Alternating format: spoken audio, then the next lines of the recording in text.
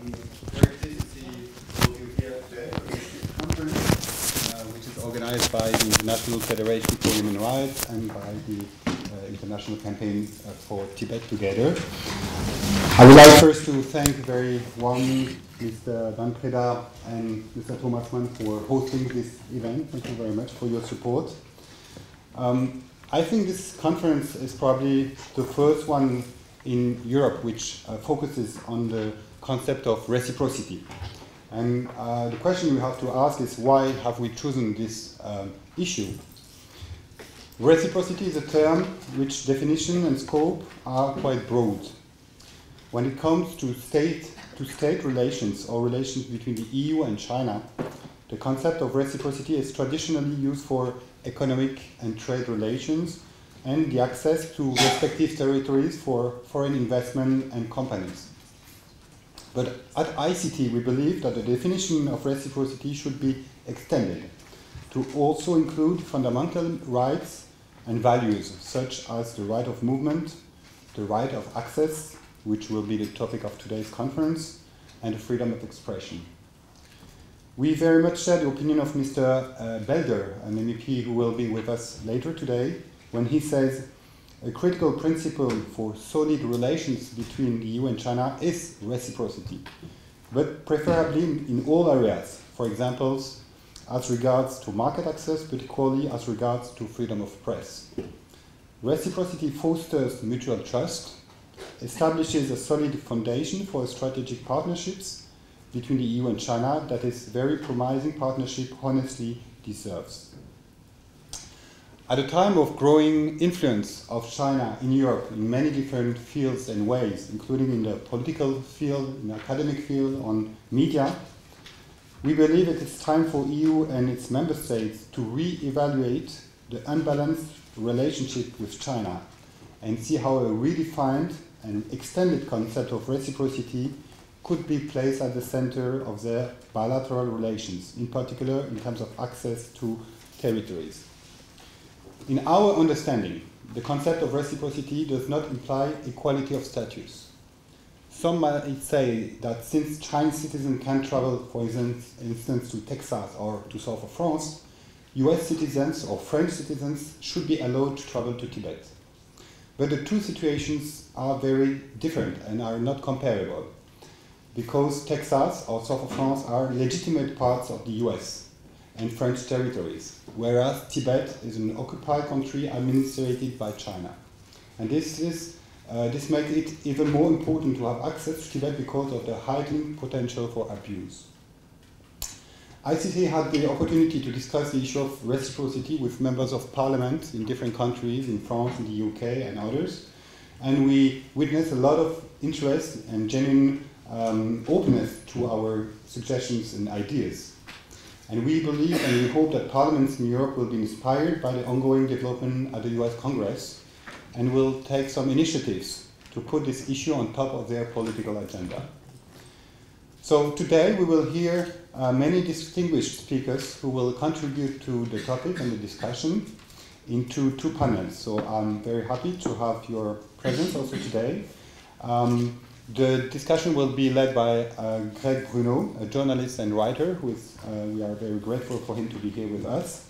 And he has spent many years living in and writing about China, Tibet and the exiled Tibetan community. And he's also the author of a book called Blessing from Beijing Inside China's Soft Power War on Tibet. So I would like to pass the floor now to our first speaker today for some opening remarks, Mr. Dan Preda, the Vice Chair of the Subcommittee on Human Rights and a very active supporter of Tibet. Thank you, Mr. Preda.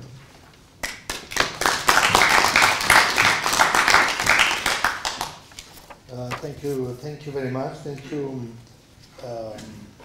all for attending today's conference on this very important issue, the access to Tibet.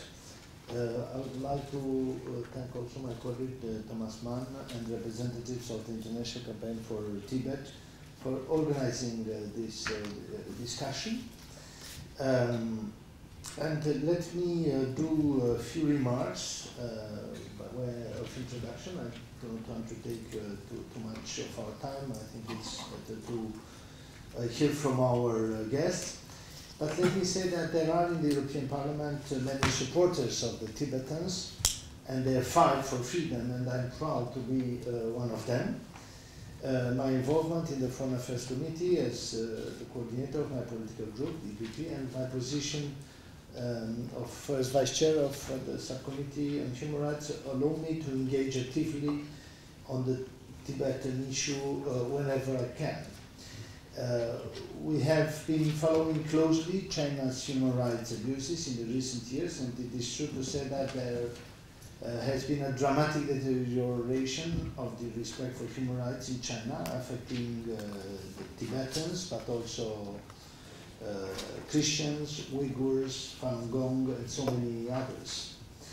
In the recent report that has been adopted in September 2018, so 2 months ago, on EU-China relations, the European Parliament condemned once again the worsening of the humanitarian situation in Tibet, and we put the focus on several key points.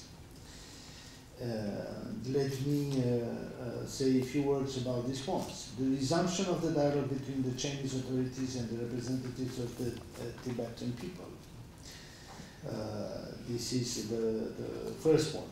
And let me remind that while the last round of peace talks took place in 2010, Beijing does not seem to be ready to resume these talks. Moreover, the objective of the Chinese government to reduce the influence of His Holiness the Dalai Lama seems very clear. I believe that there is no other option but dialogue, and we need to keep calling the government of the Public Republic of China to re-enter into a dialogue with the Tibetans urgently. I say urgently because unfortunately too often the Tibetan crisis is not considered as urgent because of so many open conflicts that the EU has to deal with in its neighborhood. An inclusive dialogue would be the best chance to solve the crisis peacefully in Tibet. The second element in China's repressive policy threatening the very identity, culture, religion and language of Tibet. Not allowing Tibetans to gather, to pray, to exercise their freedom of thought and speech are violations of basic human rights that should not be tolerated. We cannot hope for stability if there is no respect for human rights. The government of the Public Republic of China needs to realize that as restrictive as a policy can be, it will never be able to kill the hope for freedom of an entire people. The third point we mentioned in the recent report is about the restrictions on freedom of movement, also a key problem that should be addressed. During my visit with the delegation from the European Parliament to Nepal 3 years ago, I had the chance to visit the UNHCR-run Tibetan Reception Center and to meet with a few Tibetans that were lucky enough to get there. During the last few years, the number of Tibetan refugees in Nepal has collapsed. Until 2008, about 2,000 of them were able to cross the border each year, and now there are around 80 or less. The reason is simple. China is preventing refugees from reaching the border. Finally, our report from September called on Chinese authorities to give EU diplomats, journalists and citizens unfettered access to Tibet in reciprocity to the free and open access to the entire territories of the EU member states that Chinese travelers enjoy. It urged, moreover, the Chinese authorities to allow independent observers, including the United Nations High Commissioner for Human Rights, to access Tibet. This is where the principle of reciprocity should come in. The European Union should not tolerate an unilateral approach. On the contrary, we have to refer to the reciprocity as a key principle in terms of our bilateral relations with China. I think that in this path towards a solution, our first priority should be to link Tibet with the other aspects of our relationship with the Public Republic of China. There is a strong desire from China to cooperate internationally on a wide range of issues, from counter-terrorism to integration into global economic and financial governance systems. This desire provides us with opportunities to get our message out. We have been using and investing in quiet diplomacy for too long, and we need to admit that it failed. We did believe that this quiet diplomacy would allow us to achieve some progress regarding the human rights situation in Tibet. It is time to change the method and to publicly condemn the policies of the Chinese government towards the Tibetans and engage in a stronger public diplomacy on human rights issues. The introduction of the Reciprocal Access to Tibet Act by the members of Congress in the United States is a positive example that should be followed. At the EU level, we also need to put Tibet on every agenda of the EU-China human rights dialogue, so we can make China accountable for the non-respect of its international human rights obligations and take the issue of access into consideration when discussing the EU-China visa facilitation agreement. Finally, I think we need to use the anniversary of 60th anniversary of the Dalai Lama's exile in order to send a strong message to the Chinese authorities. Again, thank you for joining our conference today, and I'm looking forward to listening to our speakers.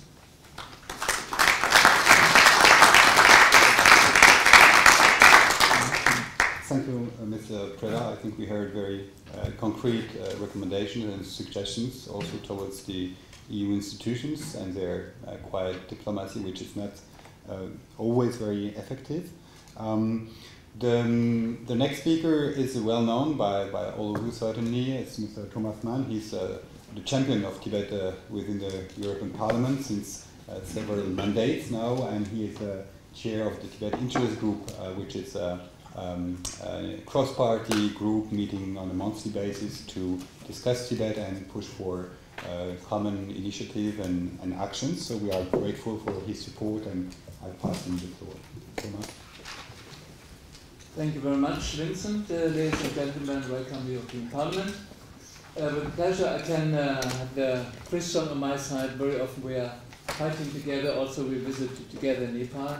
And of course, Kaisan Gyaltseng, a very experienced friend. And of course, others like Matteo Mikachi or Kai or Tsering Jampa or whoever is there. Mr. Henri Malos also.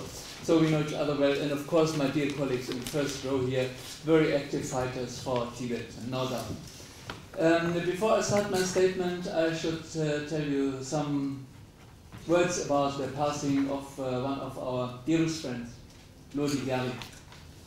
He was a great Tibetan.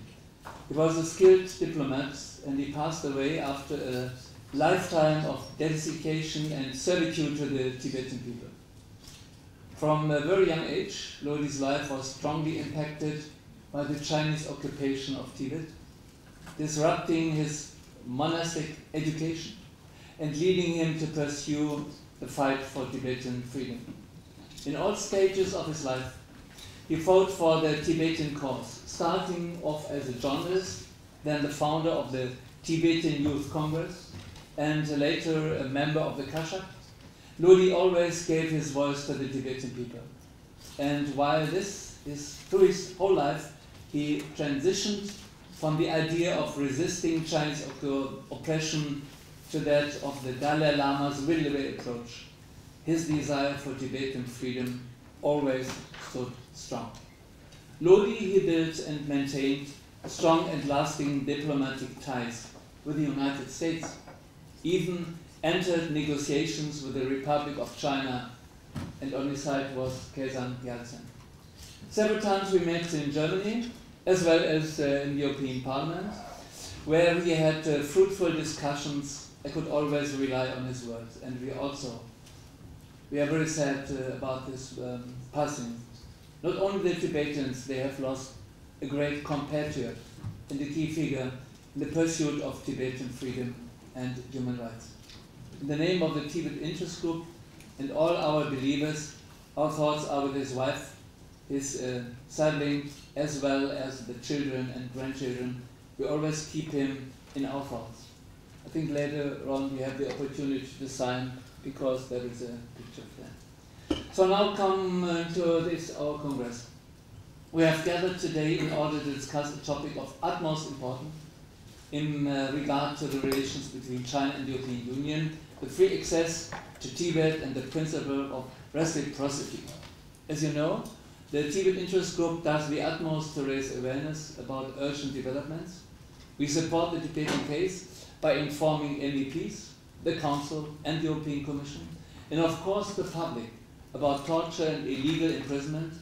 We invite high-ranking experts from all over the world, Tibetan prisoners, monks and monks, people from the media, professors, as well as refugees, to inform about the political situation, the environment and the deficits of human rights. In January 2018, in this year, there was a conference, the Midway Approach of the only viable solution for Tibet, joined by Dr. Lobsang Sangay, president of CTA. The evening before, Lobsang joined our TIG meeting to discuss with the members about the ongoing human rights violations in Tibet. On the 10th of March, people came together worldwide to demonstrate the solidarity with the Tibetan people. I participated in the Europe Rally for Tibet in Geneva, also you were there. It was a powerful demonstration with strong speeches in front of 3,500 people, and of course in front of the Human Rights Council in Geneva. And then during an MEP mission to Dharamsala, we met His Holiness on a very important day, the 9th of May, the Europe Day. He emphasized the role of the European Union as an important voice for human rights in the world. He discussed the critical developments, of course, of the right-wing movements in many member states of the European Union. His Holiness, he expressed his gratitude for our ongoing support in the European Parliament. We also met the Sikyon, several institutes, the members of the Parliament in exile, and of course, very sad moments, young refugees who just now arrived recently after many weeks of pain and suffering. On the 29th of August, I could host a photo exhibition in the Parliament, Tibetans in Diaspora, a success story, with Albertina D'Urso from Italy. She received several photo awards. It was a great exhibition for 1 week here in the European Parliament. On the 18th of October, there was a demonstration in Brussels on the occasion of the 12th ASEM Summit. Together with 250 Tibetans and Uyghurs, we were there, we expressed our solidarity with the Tibetan people, not far away from the European Commission. Today, we will discuss the notion of reciprocity and the free access for Tibet as demonstrated in several resolutions in the European Parliament. Restrictions on human rights. They have worsened the situation for the Tibetans in the last years under the Chinese government. New suppression laws have been adopted, and the biggest strategy is the self-immolation of more than 150 Tibetans, monks and nuns. Under the pretext of security and stability, Chinese authorities, they are always curtailing human rights. Chinese government created an environment of fear where any non-violent protest is being criminalized. As indicated in the last report on the state of EU-China, my colleague Bas Belder, later on he will arrive, we urge China to give EU diplomats and journalists and citizens unrestricted access to Tibet in reciprocity to the free and open access to the entire territories. Chinese authorities must allow Tibetans and Tibetans to travel freely and to respect their right to freedom of movement. We also urge to allow independent observers to access Tibet. EU institutions must make sure a central point of the EU-China visa facilitation agreement. As President of the Tibet Interest Group of the European Parliament, I emphasize that today's conference is of utmost importance. Thank you very much, and Toshidi. Thank you very much, Thomas, for your kind and supporting and inspiring words, and your tribute also to Luli Gyari. Our next speaker is Mr. Kelsen Gelson. He is a former special representative of His Holiness Dalai Lama in Europe, and from 2002 to 2010, He was also an envoy of His Holiness the Dalai Lama together with Lodi Gyari, entrusted with the responsibility of conducting the dialogue with the Chinese leadership. And they both engaged in 9 rounds of talks, of formal discussion, and 1 informal meeting with a representative of Chinese leadership. The international campaign for Tibet is deeply saddened by the passing away on October 29 of Lodi Gyari, the retired special envoy of His Holiness, senior official of the Central Administration, Tibetan Central Administration, and executive chairman of our organization. Mr. Gyari was a seasoned and skilled diplomat who spent the majority of his professional career working directly for and on behalf of His Holiness the Dalai Lama. He was an impassioned advocate for the Tibetan people, for universal human rights, and for global democratic reforms. Many of you in the European Parliament knew him, and some of you were close to him and even friends. And ICT believed that it was the right time and occasion, this conference at the heart of EU institutions, to commemorate his work and life. And indeed, there is a condolence book that is at the entrance of the room if you wish to leave a message. So this being said, I would like to pass the floor to Mr. Kjelsen Gassen. Thank you. Dear Vincent, honorable members of Parliament, and ladies and gentlemen,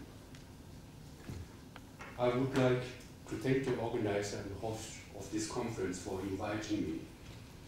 And it is great to be back again to the European Parliament after my retirement in 2016.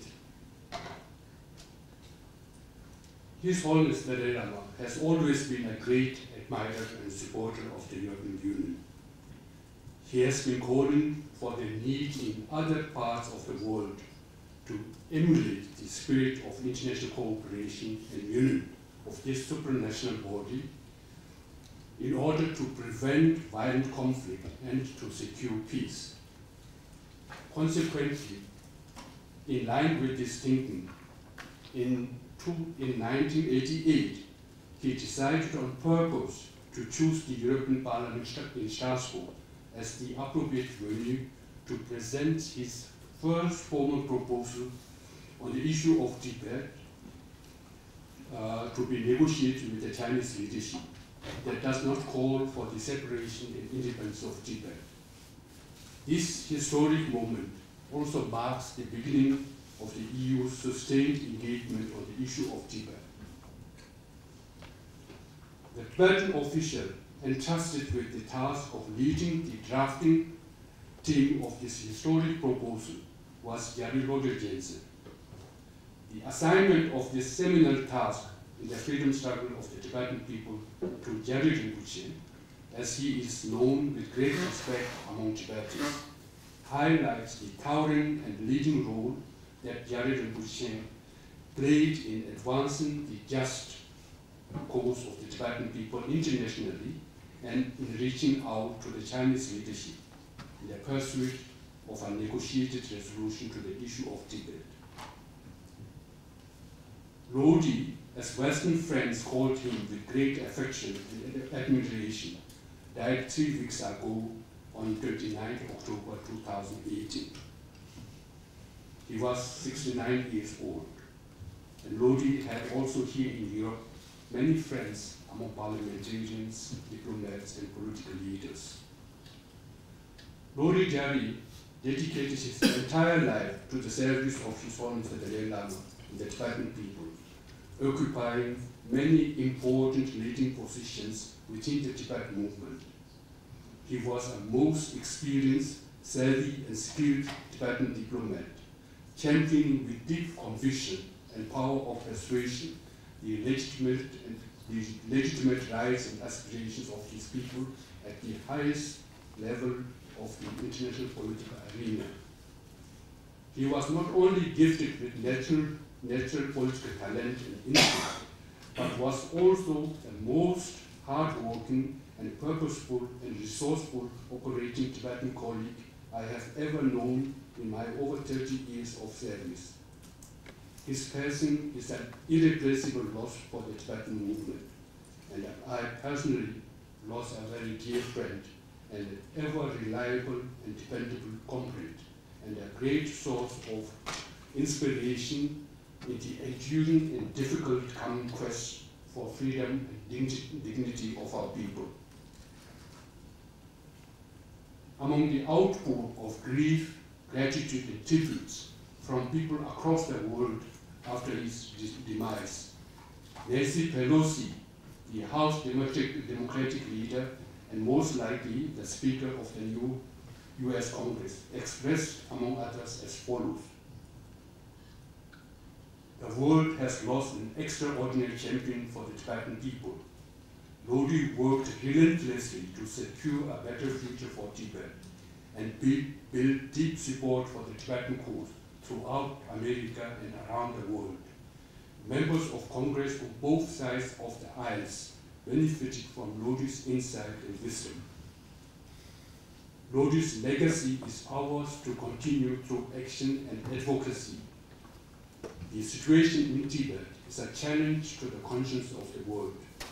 If we do not speak out for human rights in Tibet and in China because of commercial interests, then we lose all moral authority to talk about human rights in any other place in the world. End of the quote. Against this background, this conference on Tibet, discussing ways and means to better promote and protect human rights of the Tibetan people, can also be seen as honoring Lodi Gyaltsen's inspiring legacy. This conference on access to Tibet and the practice of reciprocity is taking place at a time when China is marking the 40th anniversary of Deng Xiaoping's launch of reform and opening up policy. This new direction in late 1978 unleashed immense changes that resulted in China's rise from the wreckage of the Cultural Revolution to the world's second biggest economy. The unprecedented transformation of China has been made possible to a large extent also by the international community that warmly embraced and welcomed the new direction China was taking. Today, however, China is facing a vastly different international environment. There is more skepticism, suspicion, even anxiety and fear among many countries concerning China. What is of more importance is that there seems to be a lot of discussions, assessments, and analysis going on in China about its past and future course in the light of this anniversary. China seems to be once again at a time of crossroad. Which direction China decides to take will also depend to a great extent again on the attitude and policies of the members of the international community. In this context, the practice of reciprocity in international relations is an important factor, but it is of equal critical importance to ensure that reciprocity in bilateral and multilateral relations does not confine only to market access, trade balance, or commercial trade-offs. As a matter of fact, mutual trust is an indispensable prerequisite for stable, peaceful, and mutually beneficial relations among states. This is just common sense and the lessons of history. Key to ensuring trust is the adherence to international principles and norms by member states, such as the Universal Declaration of Human Rights and the International Covenant on Civil and Political Rights, etc. The assumption of Western democracies that economic development and prosperity in China will eventually lead to greater openness and liberalization of the political system has proven to be a fallacy in wishful thinking. Against this background, it is of crucial importance now to hold China accountable for a brutal aggression of the Tibetan and Uyghur people and other minorities and religious groups in China, as well as of Chinese human rights defenders and democracy activists. The European Union, as a highly respected international body, can take the lead in ensuring China's adherence to and compliance with the provisions of international legal instruments on human rights. By adopting a new and more robust, coherent and unified policy, aiming to encourage and ensure that China becomes a responsive and respected member of the international community is also the way to better promote and protect human rights in Tibet as well. Thank you.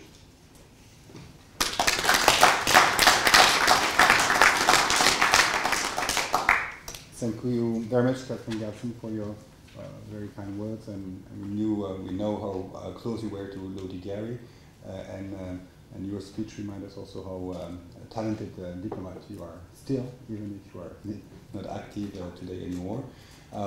So this introduction part is now over. We will start with the two-panel session. I will invite the moderator and the first panelist to come over. We will switch the table names, so it takes 3 minutes, and then we'll go over and we'll continue. Thank you.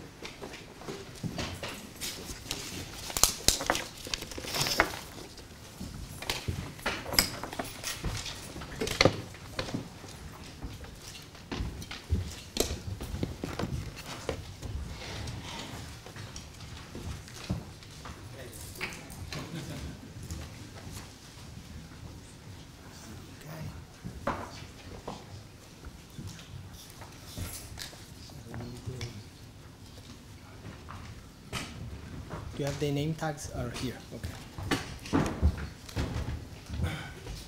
So, Greg, you're seeing here. Sure. Yeah.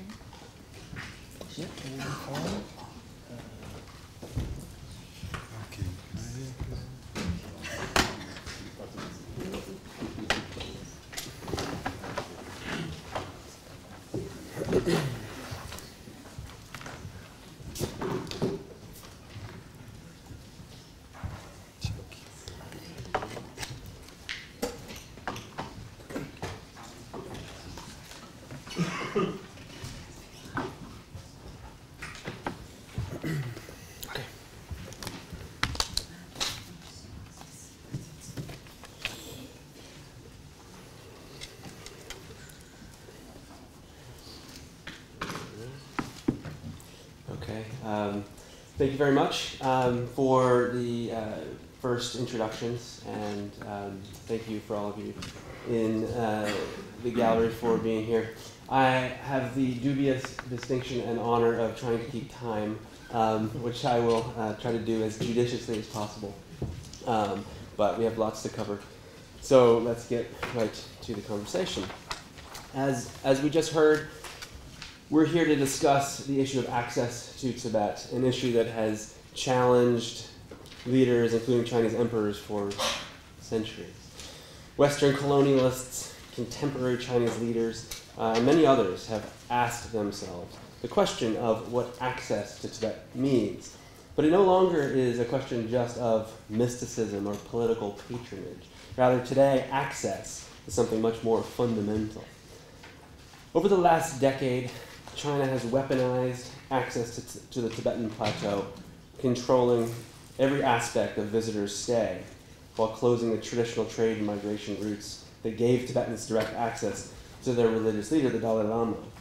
For decades after the Dalai Lama left Tibet in 1959, thousands of Tibetans every year left, either for short religious pilgrimages or to start anew in India or the West. Many also returned. But in 2008, amid protests in Tibet, and as the Olympic torch wound its way to Beijing, China locked down the once porous land border. Tibet has today become a virtual prison for Tibetans inside Tibet, and a nearly impenetrable fortress for Western observers. My name is Greg Bruno. I'm an editor with Project Syndicate, the global syndication opinion service based in the Czech Republic. For the purpose of this conversation, I'm also the author of a book on the Tibetan diaspora, as you just heard, Blessings from Beijing. I never miss an opportunity to plug my book, so I'll do it now. Blessings from Beijing. The right audience. Exactly. Inside China's soft power war on Tibet, which looks at, among other things, the impact of China's post-2008 foreign policy on Tibetans outside of Tibet. But today, we're here to discuss the situation inside to Tibet. So without any further ado, let's get right to that conversation. And let me first introduce my fellow panelists. To my left, Matteo Mcatchy is president of the International Campaign for Tibet. He joined ICT in December 2013. Before that, he served as in the Italian Parliament as a member of the Italian Chamber of Deputies on the Foreign Affairs Committee. Matteo was also elected chairperson of the Italian Parliamentary Intergroup for Tibet, a position he held throughout his tenure in Parliament. To his left, Ursula Gauthier is a French journalist from Lobes. She's a specialist in East Asia, the Middle East, international relations, religion, and psychology, I understand.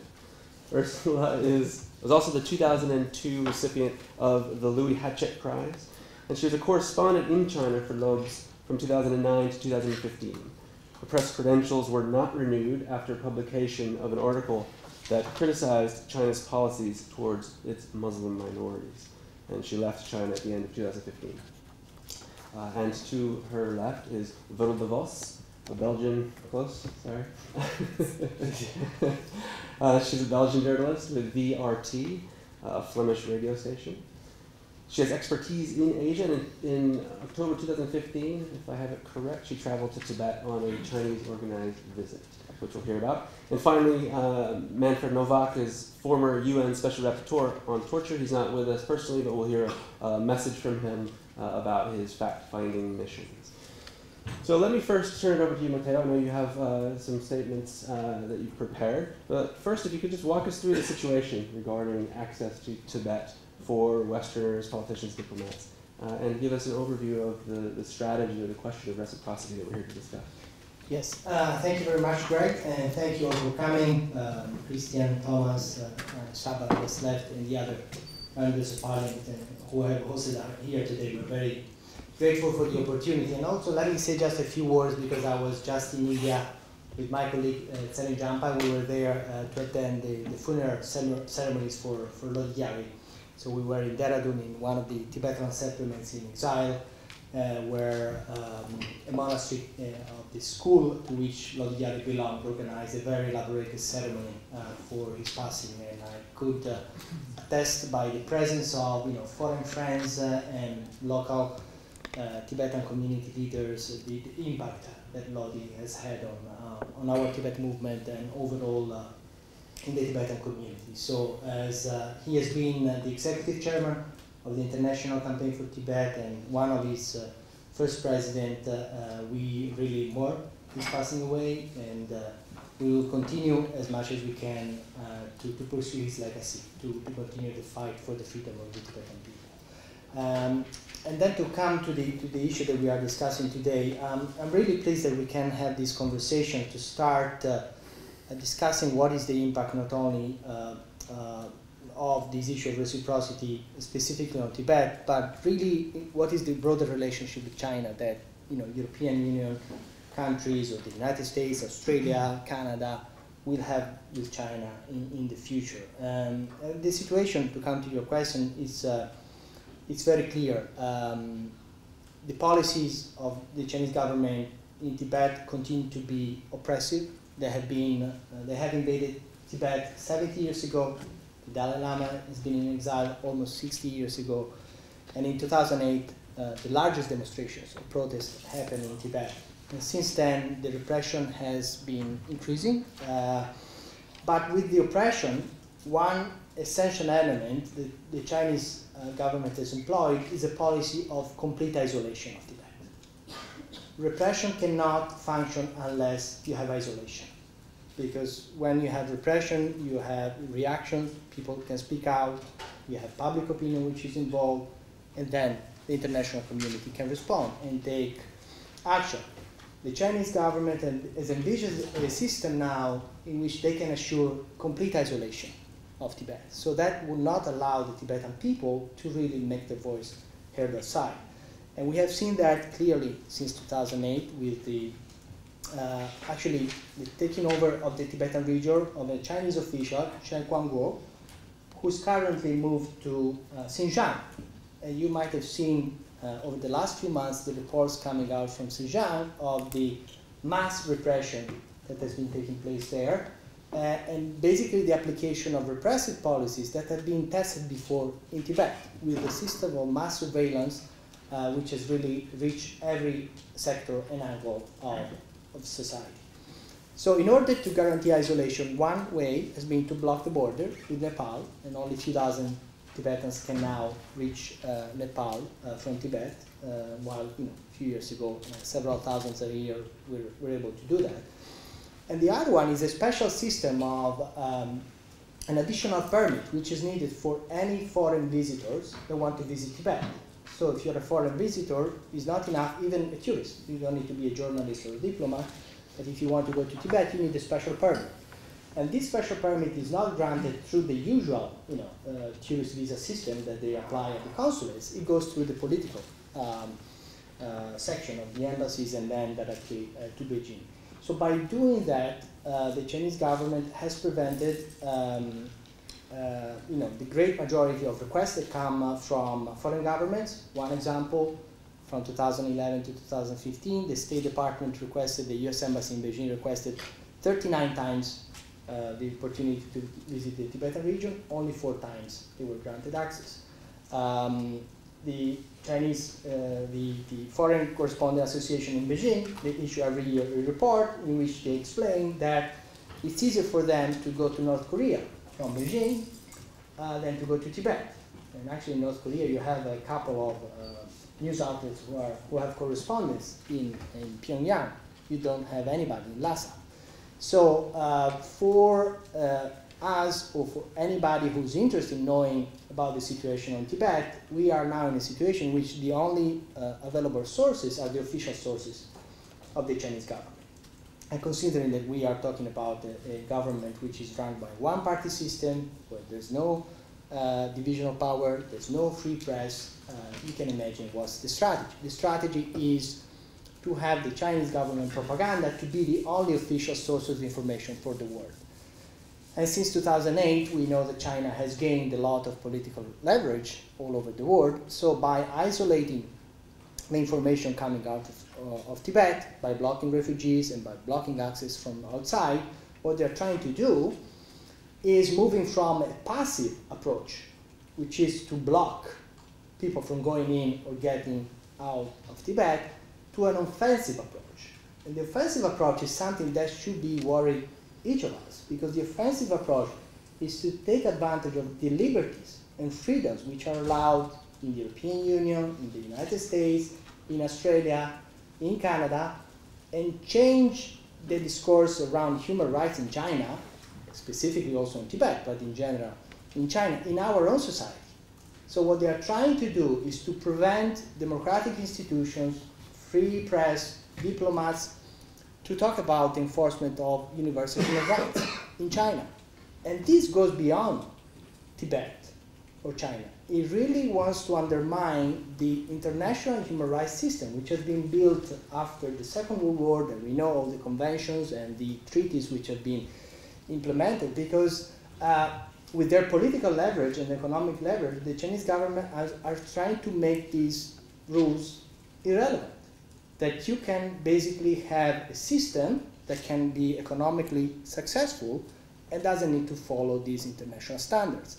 So why we want to focus on reciprocity? Because by raising in the bilateral relations the question of reciprocity, actually you can give an opportunity to our governments to call on China to respect its fundamental values. Because the principle of reciprocity, whether it's for freedom of movement, or which is very clear, if the Chinese officials, the Chinese citizens can travel everywhere freely in our countries, why are not our citizens allowed to do the same? Especially if they say that everything is fine in Tibet. They say that Tibetans are happy. There's no civil war, there's no terrorist activity, so why are they not allowed to go there? But think about journalists. Now the Xinhua and the other state-sponsored news media from China are opening shops in all capitals of the world, and they are expanding their operations, broadcasting in our own languages. They are active on Twitter, they are active on all social media, promoting their propaganda. Why is it that the BBC, the CNN, or another Western outlet cannot operate in the Chinese market? They cannot broadcast there. What is the principle there? The principle is to try to take advantage of the freedoms here to spread the propaganda, do not implement these international standards. So we think that this is an important discussion that we need to have, especially in a moment where multilateral institutions seems to be paralyzed in dealing with China. We have seen at the United Nations now, China just had the UPR, the Universal Periodic Review of their appliance of universal human rights principle. There has been a discussion, but China, who's a permanent member of the United Nations Security Council, does not cooperate at all with the Office of the Human Rights, UN Human Rights Commissioner. There have been dozens of requests from all special rapporteurs to travel to China, to go to Tibet. None has been granted. The last one, I think, was in the 90s. So this is, I think, it's an important conversation that we need to have. And there has been some positive movement in the United States Congress, and I'll stop after some words, and maybe we can have a more interactive discussion on this. Because the bipartisan legislation that wants to apply this principle of reciprocity in US-China relations passed the House of Representatives last September, and we are hoping just in the next maybe hours we might know whether the Senate could move forward. And if that happens, this is legislation that basically will give the authority to the State Department to identify those Chinese officials. So we're not talking about all Chinese citizens. Nobody wants to block Chinese people from going anywhere. But we are talking about the Chinese officials who are responsible for implementing and crafting those policies. They could be denied access to the United States. And actually we know what the elites are doing in China. They are sending all their children, and they're moving all their capitals, especially in the United States, but also in London and in other places. So we think that what is important here is to send a message, a very clear political message to China, that this kind of imbalance and behavior will not be tolerated by democracies unless the principle of reciprocity is implemented. And so that, I think, is in a short sentence, I think the way we can try to summarize the discussion and the conversation is really to find ways in which democratic governments and institutions call on China and keep it accountable for the lack of implementation of this principle. Okay, I want to get to the question that you mentioned, the journalistic question and the access for journalists. But before I do, I just want to follow up really, really briefly. How applicable do you think the model is that's being used and explored in the United States is to the European context? I think it is. You are all aware of the Magnitsky Act, which is this legislation that was first introduced by the United States Congress, championed by Bill Browder, that basically applies these sanctions for people who are responsible for human rights violations that can be. So basically, this is not a very different concept. The idea is that you try to identify a very clear violation of internationally and commonly agreed principle, and if you have a government that is not respecting them, you can start to target the people who are responsible for this decision and make them the prize. I think we have passed internationally the discussion about embargo or broad economic sanctions. This is nothing. It's nothing to do with that. The idea is to really to have kind of smart sanctions that can influence the people who are making those decisions, and actually they can act to change it quite quickly if they want. So I think it might take some time to get adjusted to that, but I think what is important is that increasingly also in Europe, the conversation on reciprocity with China, mainly from the economic and trade side, but has come to be of very important attention. And we have seen both in Germany, in France, the highest level of governments calling for the application of the principle of reciprocity in dealing with China. What we're trying to say is that, as we do with who's involved in the human rights campaigns, always do that, is to try to move this principle from the economic issues also to rule of law, freedom of information, freedom of movement. Because if you do that, it's a very healthy way to have a dialogue also with the Chinese government, in which you challenge them not to apply principles which are only common to Western democracy, but actually are internationally accepted principle and values. So I think that there's a chance to go in that direction. Right. Okay. So I want to move to Ursula and look at the question from the journalistic one. The type of access that Western journalists currently have in China and Tibet. You have a pretty interesting and remarkable story about some of the reporting that you've done. Tell us a bit about what you saw during your days reporting on the margins of the TAR. You visited a number of Tibetan areas. Conditions, what's the situation? But also then talk about what happens to Western journalists when you cross that kind of that line in China's mind. Yes, what Matteo said is really important, because China is really trying, in order to control what is said inside in our countries about their system, they want to control, in fact, all of our liberties. Because it's the safest way to be in control of what is said about China. But I'm here to talk about my personal experience on the field as a foreign correspondent. What I can say is that there is no reciprocity. For instance, when I was sent as a correspondent to China, I had to wait for my accreditation, my visa, the journalist visa, for 1.5 years. Because they had to, I don't know what, but we had to use many different interventions from our bosses, and then they tried to even have a political intervention in order to get a visa to become a correspondent in China. But when China wants to send correspondents to our countries, there is no limit whatsoever. I don't have the exact numbers, but they have a lot more of journalists here, or so-called journalists sometimes, but than we have. The number of foreign correspondents in China is very limited. And also, I want to say also that there is always the problem of renewing the visa. Once a year, this journalist visa has to be reviewed, and it's always a very complicated process. And every time there is a risk that they don't renew it because you wrote something sensitive or something that displeased them. So they will at least tell you.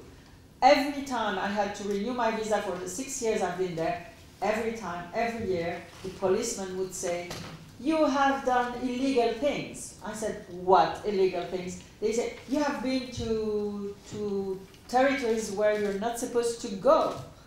And then you have to remind the policeman that those territories are open. So they try everything to put pressure on the foreign journalists not to do the reports. And also another problem of inexistent reciprocity is that they decide to expel a journalist. I'm one of them, but there have been many cases recently, who has written something they didn't like.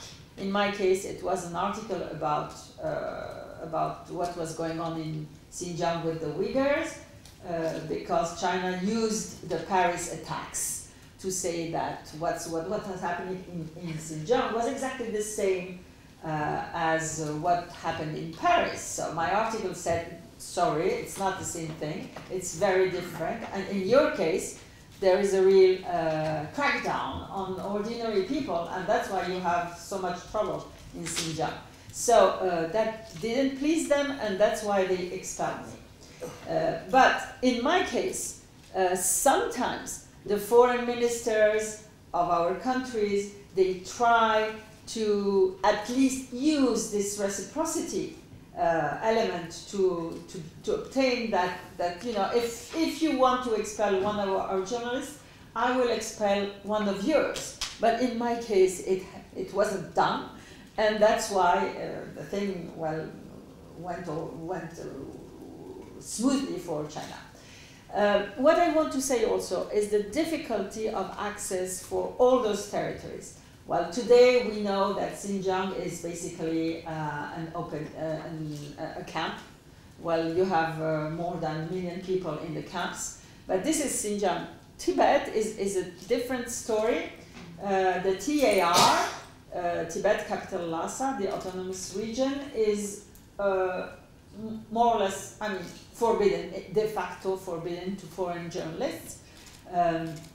As Matteo said, it was it's much easier to go to Pyongyang than to go to Lhasa. And in my case, I went to Pyongyang, I didn't go to Lhasa. Fortunately, I went to Lhasa previously. I've been to Lhasa before being a journalist on the journalist visa, so I could go there as a tourist sometimes, and I can say that it was really under very harsh and hard control. In the case of other Tibetan territories, they're supposed to be open, so foreign journalists could go to the other regions which are autonomous, but not big region, maybe autonomous, what is it, Xian or some other administrative unit. So I've been to Qinghai, which is mostly Tibetan, to Sichuan, half west of Sichuan is Tibetan, to Gansu, half south of Gansu is Tibetan, and some other places. So in those places, we were supposed to be able to go freely, as in any other place in inland China. But in fact, as soon as you go there, if you don't use very numerous and extensive cunning, you can do nothing. As a journalist, you are followed. They block you for seeing people, for talking to people. They come and take you to interrogatories, to the police stations. They block your time. Recently, one of my friends tried to go to a Tibetan area, and he was, as soon as he arrived to the airport, he was followed by so many plainclothes policemen that he was obliged to go back to Beijing. He couldn't do one photo. So it's very complicated to cover what's going on. About the immolations, I can tell you that more than 150, 156, when I was there, we were counting the immolations, and we were saying we should go and see and understand what's going on, why those young people are immolating themselves. But we couldn't. I could go. I can say I'm very proud. I'm one of the 2 journalists in the world who have seen the families of 2 immolated people. The other journalist and I went together. It's a French journalist from Libération. We went together, and we were able, because he, like me, spoke Chinese, we could go and we could find a way to go and find the exact house of the persons who were immolated, and we could understand why this happened. We wrote articles, but it's incredible that such a huge phenomenon hasn't been covered adequately. There had I mean, 2 or 3 articles really about the families of immolated people. It's a scandal. So this is also the way China just stops foreign media to go to the places and to cover very important stories. Can I just say one word, because I think it's important. What Ursula just mentioned about the self-immolation. Actually, even the Dalai Lama has several times requested some sort of independent investigation to understand the phenomenon. And so I think this is something that even I think the European Parliament could consider to raise again, because it comes really to the question of access, but more than that, really, this is a humanitarian, and political crisis which is kept from the world. I mean, you have reports and requests to go to Burma or to many other countries when there is such events. And I think in the case of Tibet, it's really striking that there hasn't been, no one has been allowed to make any kind of investigation of this phenomenon. I mean, I know we're talking about Western journalism, but the real scandal is that hasn't been covered by Chinese media, because in many ways these acts of complete desperation are directed not necessarily to us, but to the situation inside of Tibet and China. I want to continue on the question of access for journalists. I mean, it's getting worse. Your experience, Ursula, just as it continues. Just in August, BuzzFeed's China bureau chief was kicked out for writing on a similar topic. FT's Hong Kong Asia editor has been run out because of his association with a conference on a pro-independence political party. What should Western governments be doing to stand up against this rising kind of tide of journalistic illiberalism? Is it time to start making good on the types of threats that were made in the past, or is stronger action needed? What do you suggest? I don't believe that our governments are ready to use those even to make the threats, just verbally. I don't know why, but there is some kind of fear or some kind of timidity. I don't know how to describe this. Our governments, by and large, are not doing their work. That's what I say every time I write about those topics. So I'm very happy today to speak with MEPs, so that please tell to your governments they have to act, they have to take action, because the journalists, they do their work, it's their job, they can go, they can try to solve the problems and do the coverage, but we need the governments to take action. Let's continue down the line and stick with this question of access, because it seems to me that access, unless we define it well, it can be different things. The access for diplomats and tourists, for journalists, but there's also controlled access. And Mr. Voss has experienced that quite recently, so I'm interested to hear about that experience. Okay, thank you very much. Well, first I'd like to say I work as a journalist for the Flemish public broadcaster. So we have RTBF on the French side and we have VRT on the Flemish side. And I usually work as a radio journalist, but well, times are changing. So when I went to Tibet, I took a cameraman. I also had an online diary and I made some radio reports. So how did it happen? Well, it was a day in June, I think, a Monday morning. I got a phone call from the Chinese embassy with the question, would you like to go to Tibet? The woman calling me was the press person at that time, a young Chinese woman who was very open-minded. I had a very good contact with her. She helped me before the visa. I've met her on several occasions. So when she got this invitation from Beijing saying you can send some Belgian journalists, she phoned me. I said, I answered, I'd very much like to go to Tibet.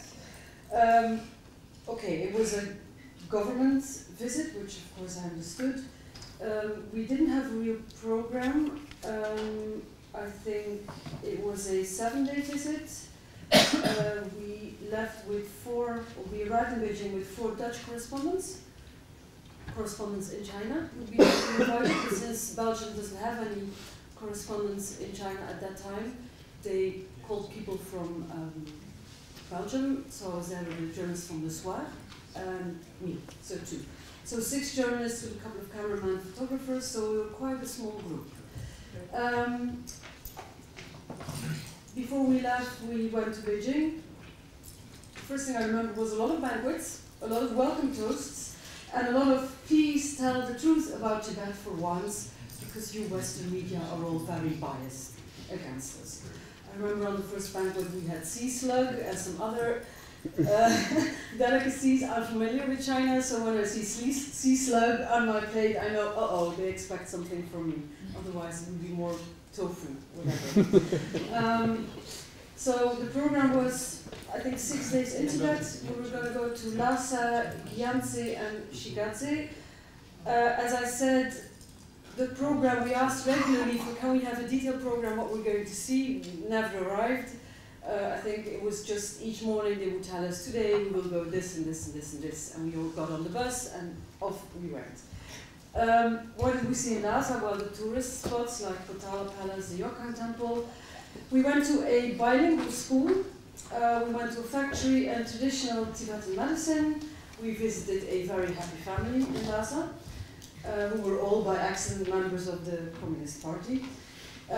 We saw a forestation project, which is very interesting, along the Yarlung-Zangpo River, so not far from Lhasa. We went to the Yamdruk Lake, we visited a Tibetan village. In Gyantse, we went to visit, which was interesting, a very old manor that belonged to an aristocratic family. And this was the only place where I have seen a picture of the Dalai Lama on the wall, because they had preserved the house, well, how the family left it when they moved to India, so the picture was there. And then the slave quarters, so they wanted to show us how did the aristocracy live and how did all the slaves live, and the difference. It was a propaganda visit, also for Chinese tourists. What else did we visit? A nature protection area, and in Shigatse we visited a tapestry factory, an incense workshop, and the famous Tashilupo ministry. Did we have a sailing program? No, as I said before. They did offer us a varied program. As you can see, it was very full. We were out and about the whole time, so it was not inside having propaganda meetings. No, it was in the bus and visit and be outside. So we did see quite a bit.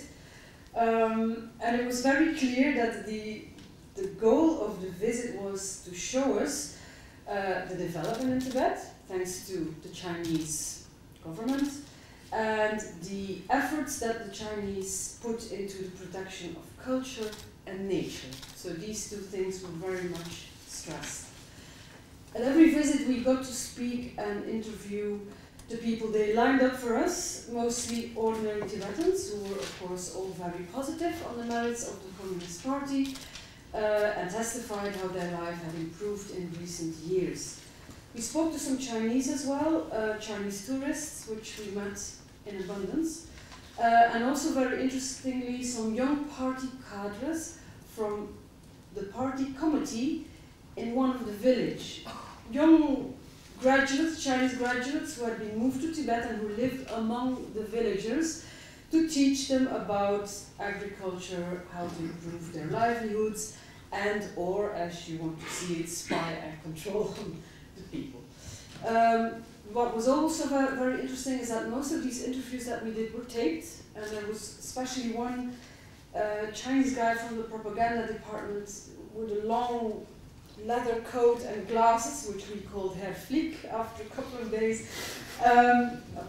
People who know hello, and who had a small tape recorder which he would put on the table discreetly, and so whatever the Tibetans told us was all taped.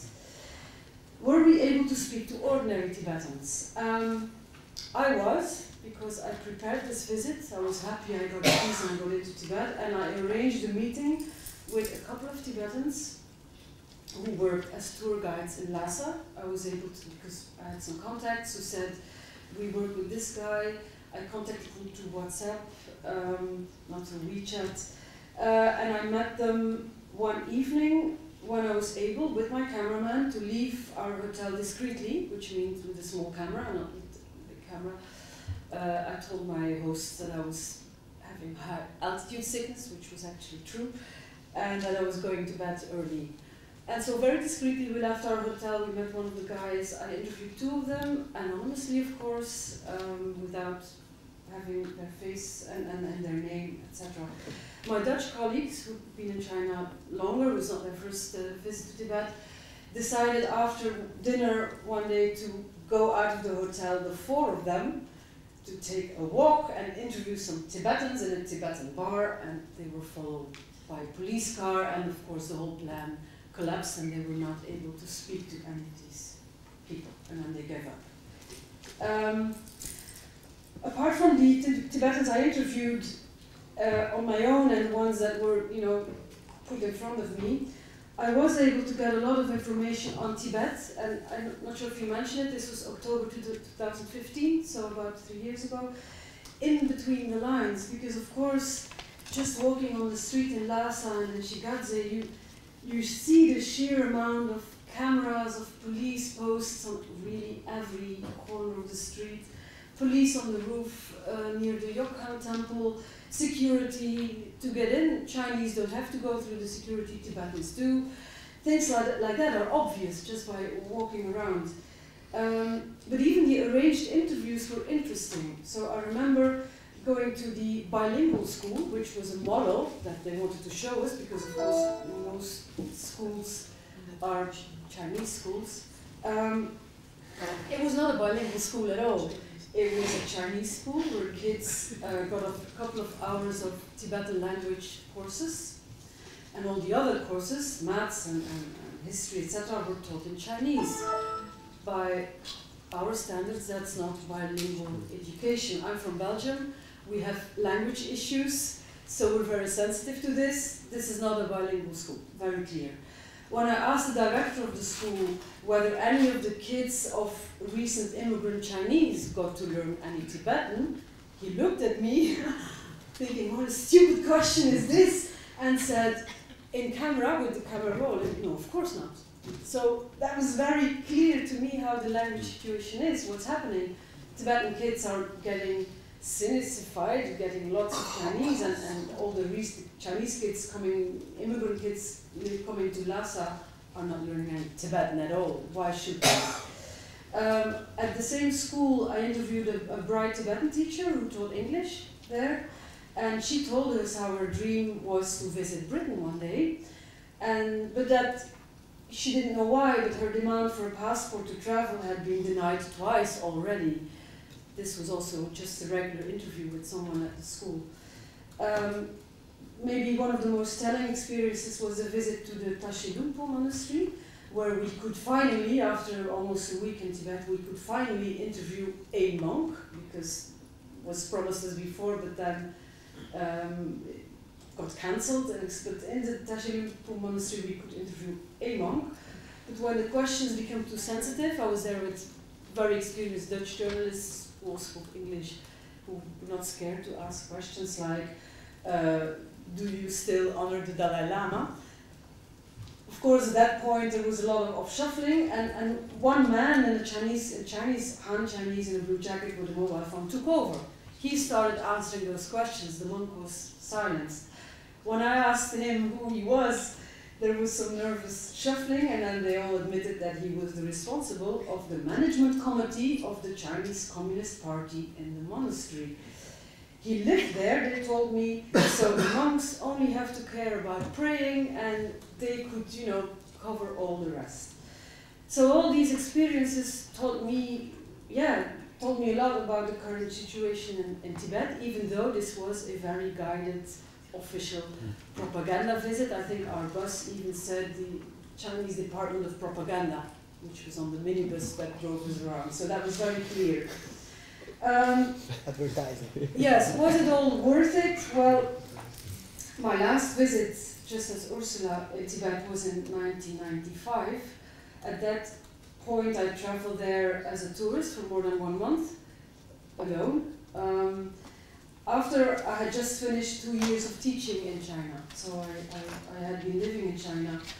Of course, after exactly 20 years, the difference was enormous. On one side, of course, the enormous development in Tibet, so all the roads, etc., etc., but also the way how the people are now, and that was not yet the case in '95, completely controlled, how the party has complete control over the life of the Tibetan people, and also the way in which Tibetans are forced to give up their distinct identity, their language, their culture. They have to become Chinese citizens who honor the motherland. And the literal text I could see in one of the English textbooks, which the students were studying while we were visiting the bilingual school. Was it worth it? Again, I prepared this visit very well. So I knew before what did I have to look for. I had some interviews prepared. I was knowledgeable. I can imagine if you travel there as a journalist, not knowing a lot about China, never having been into Tibet, you can get a very positive picture and think, wow, this is actually, people are very happy and they're very, Chinese are managing this very well. Another point I would like to mention, and that's something Matteo also said, echoes of the controls I saw there and the way that Han Party officials go and live among the people to control what they think and what they say, I think we can hear in Xinjiang today. And of course it's not a coincidence that the man who was Party Secretary of Tibet in 2015 when I was there, Chen Guangguo, is now the Party Secretary of Xinjiang. So that's also interesting to see that being copied. Is this a preferred way to report in China? Of course not. But for me it was the only way to actually be in Tibet after 20 years, see the changes. I can also testify, just like Ursula, that it's getting harder and harder to visit China. I have to apply for a visa every time. I'm not a foreign correspondent, so every time I want to go to China, I have to apply to the visa. The documents they ask me, the pile gets longer and longer, the time gets longer and longer. And even for official events as the party congress last year in October, me and my colleague, we were there too, we had to change our flights because our visa were not ready in time, even for a very official reporting trip like that. So it's getting harder and harder. This year we also got the offer to travel to Xinjiang on one of these company trips. I have declined. One of the reasons was that I didn't have the time, but I think knowing what's happening at the moment in Xinjiang with more than 1 million people in re-education camps, I just couldn't go and report on the development in Xinjiang, the Belt and Road project, the happy people in Xinjiang. I think it was just not, I could not, how to say, do this. I think it was, as a journalist, I couldn't do this. The last thing I would like to say, that it's a very thin line, as Ursula says, to work as a journalist on China. I mean, of course I want to keep my contacts with the Chinese embassy. I would like to go back to China. I get more and more, how to say, phone calls, text messages from people at the Chinese embassy commenting on my work. I've never had this before. In the last year, I've had one message asking me why I went to interview Lobsang Sangye, who was here in Brussels in January. I said, oh, it's my boss who told me I had to go and interview this person. And then last week I met someone from the Chinese embassy who told me that they were very dissatisfied with my work on the Human Rights Watch report on Xinjiang. I went on TV to talk about this. So, yeah, even here, I'm not in China, I'm here in Belgium. I get more and more comments from China, from the official representation, on my work as a journalist. So, it's not going in the right direction. That's how I want to feel. Well, I think you've covered many of the questions very succinctly that I would have asked. But you presented kind of this perfect quandary for journalists seeking access to China to cover these issues, because with that access comes whatever the dish you had. I forgot what it was. But yes, so I will hold the questions for the audience in 1 minute. We have a brief video that we're going to play from Mr. Manfred Novak, and it continues on this theme of access and some of the challenges that come with access. He's going to recall his fact-finding visits in 1999 and 2005.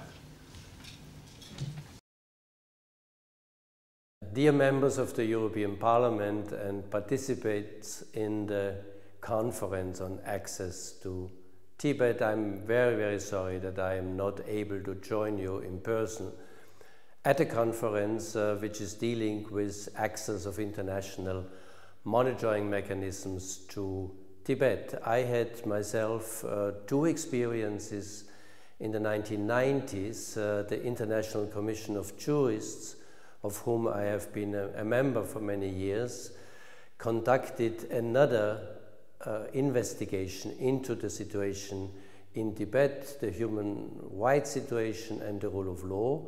And I was invited to carry out the mission together with Christa Meindersma from the ICJ section in the Netherlands and Reed Brody, who was former Deputy Secretary General. We did it together, and at least 5 times the International Commission of Jurists requested the government of China in between 1993 and 1996 to get permission for a direct access to China and in particular Tibet.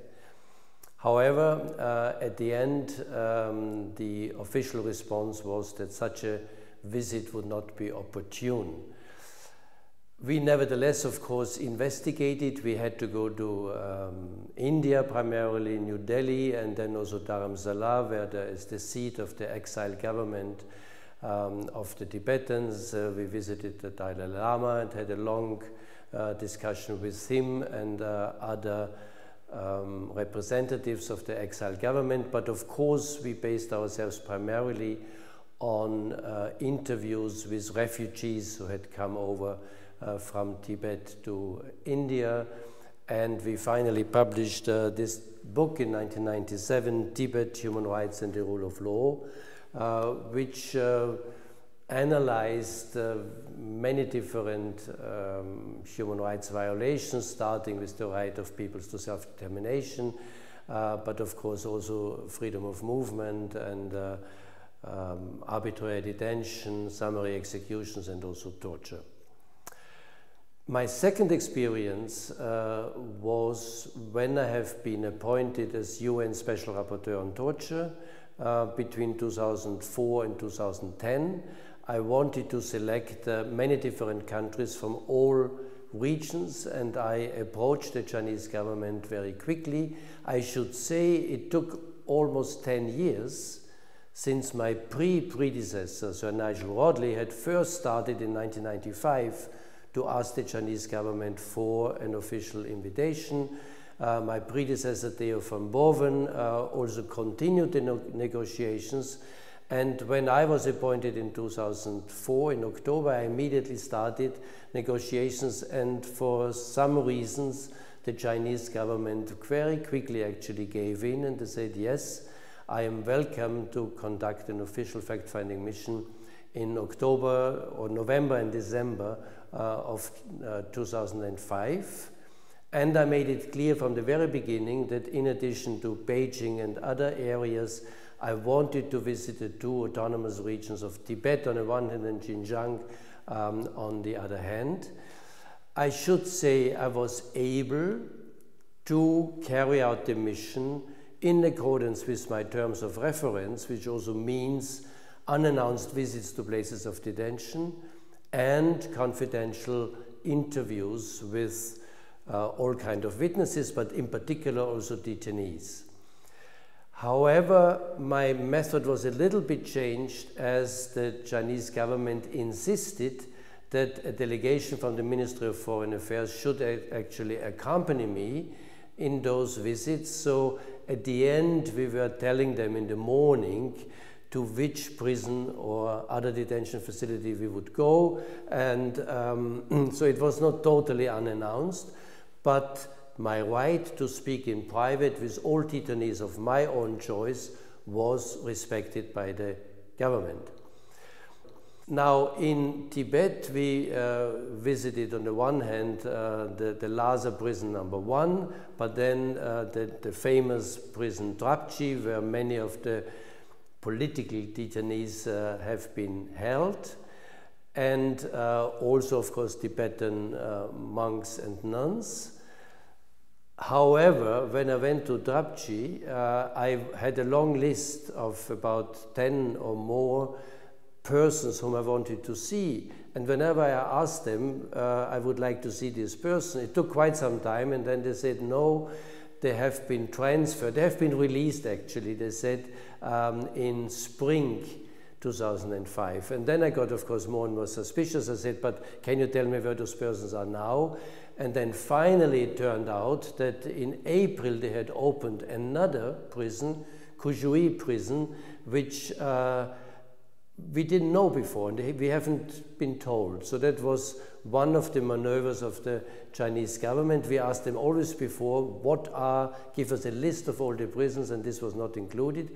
So we lost a lot of time, and finally we went also to Kujui prison, and we could speak some of those political prisoners that I wanted to see, but of course we had strong time constraints.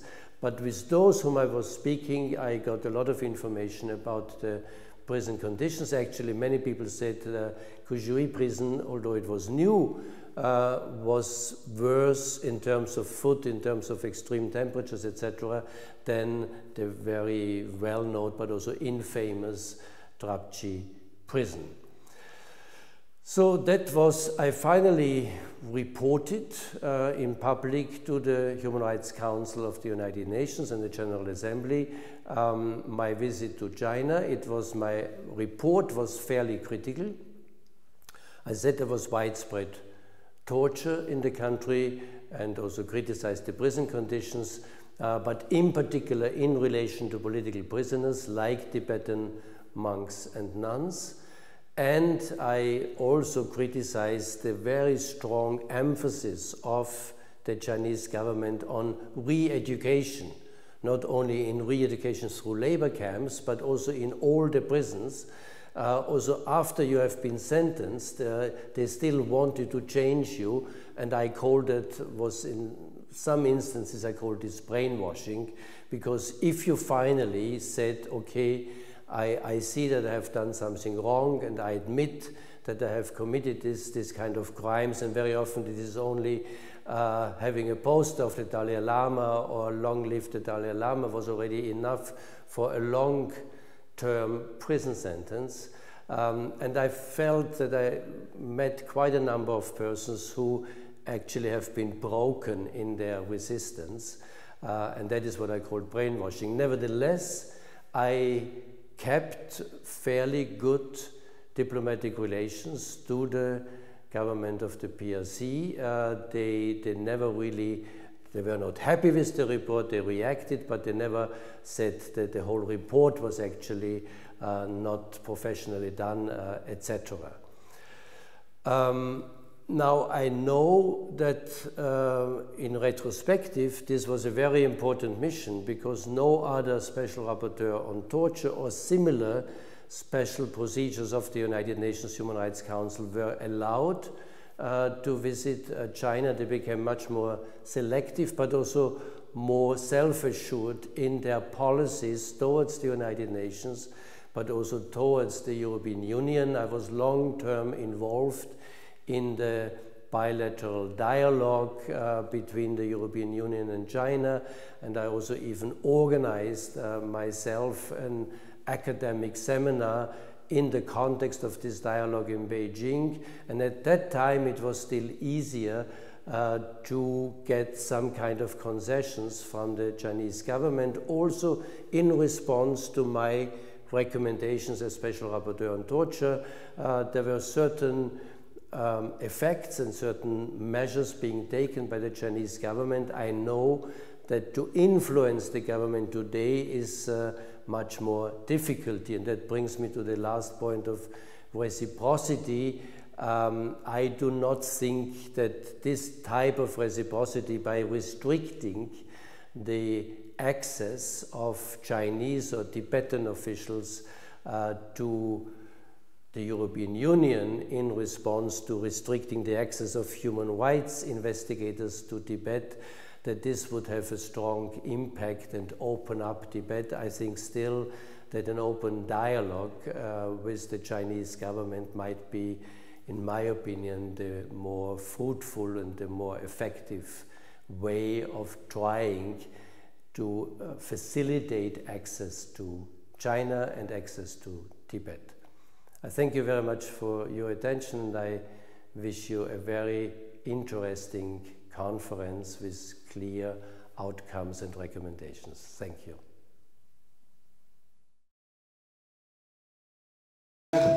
We have some time for some questions. I'll throw the first one out, but we'll then take some, so I'm going to throw a kind of rhetorical one. But one thing that the Special Rapporteur did not mention is that after his visit, some Tibetans that he talked with were maltreated and held in isolation. So a question as we're collecting from the audience for all of the panelists, for all the panelists to consider, when we're crafting policies and asking for access, how do we ensure that we're not further endangering those that we're engaging with? That's my rhetorical question. Questions from the audience. We have about 10 minutes.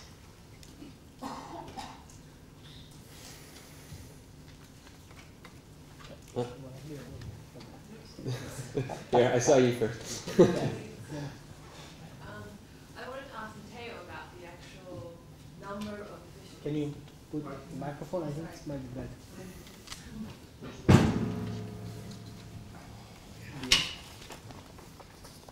Okay, sorry. Hi, my name is Carmen Tenzin. I wanted to ask Matteo about the mechanics, or at least the numbers of officials that would be on the list of sanctioned people to travel to the US, in your example. Yeah, so actually in the initial draft of the legislation that was introduced in the US Congress, there was a list of positions, both on the central level and also at the county level. But during the legislative process, the House of Representatives decided to change the legislation, and now if the legislation is passed and signed into law, there is a requirement to the State Department to identify within 6 months a list of Chinese officials that they believe are responsible for blocking access to Tibet. So in this way, basically the government will have a little bit more flexibility. And that I think also goes back to the final point of Manfred Novak. This legislation doesn't want to prevent dialogue with the Chinese authorities. Actually, it's a form of dialogue. If you pass a resolution, if you pass legislation, you want to engage. So you are making a case and you are addressing the other part with some concerns that you have. And our goal is not really to prevent Chinese officials from coming here. The goal is to open up Tibet. So there's no a punitive approach on this legislation. It's right the opposite. It's a way to show them a concern which is based on agreed international standards, and that needs to change. But to the point that you're making, so there is not a complete list. And as with all legislation that deal with sanctions, there is always also a national security waiver that the government can apply in case they want to. For example, there is a reference to the United Nations conventions that will represent an exception granting these officials if they have to travel to the UN in New York for business, etc. Okay, did you have a question?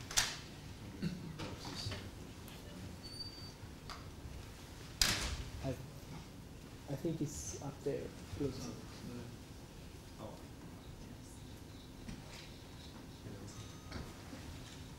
Okay, sorry for the mistake.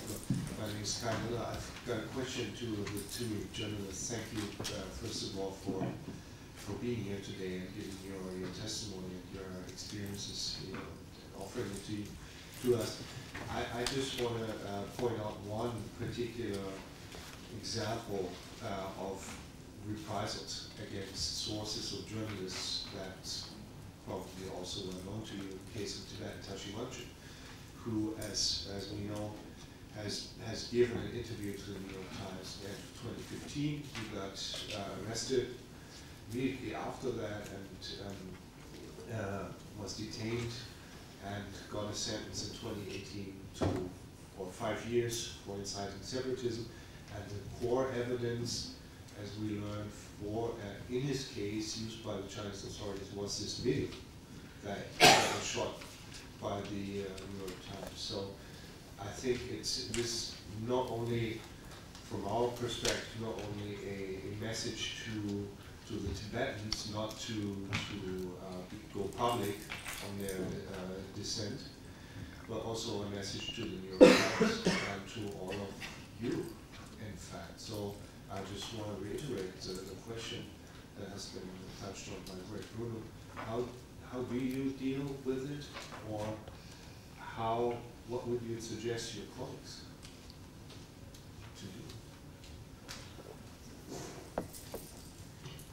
Yes, this is a big concern for all the journalists who work there.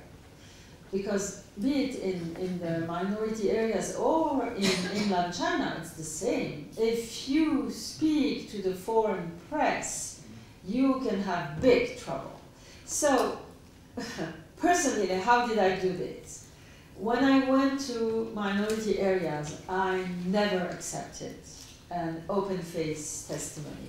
Even though the person would tell me, please, please, I want to testify, I would say no. No. I take your testimony, but I will cover your name. I will not use your name.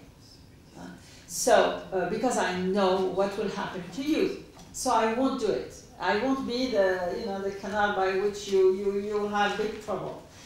In inland China, it's different, because sometimes, the people who are ready to talk, to say there's, for instance, land grab situation, people who have lost their house, their land, sometimes their children been killed or something, they want to testify in their name with an open face. And in that case, what I told them very precisely what was waiting them. And I told them, do you still want to do this? And if they said yes, and in that case, I would say, okay, you know the odds, you know what your,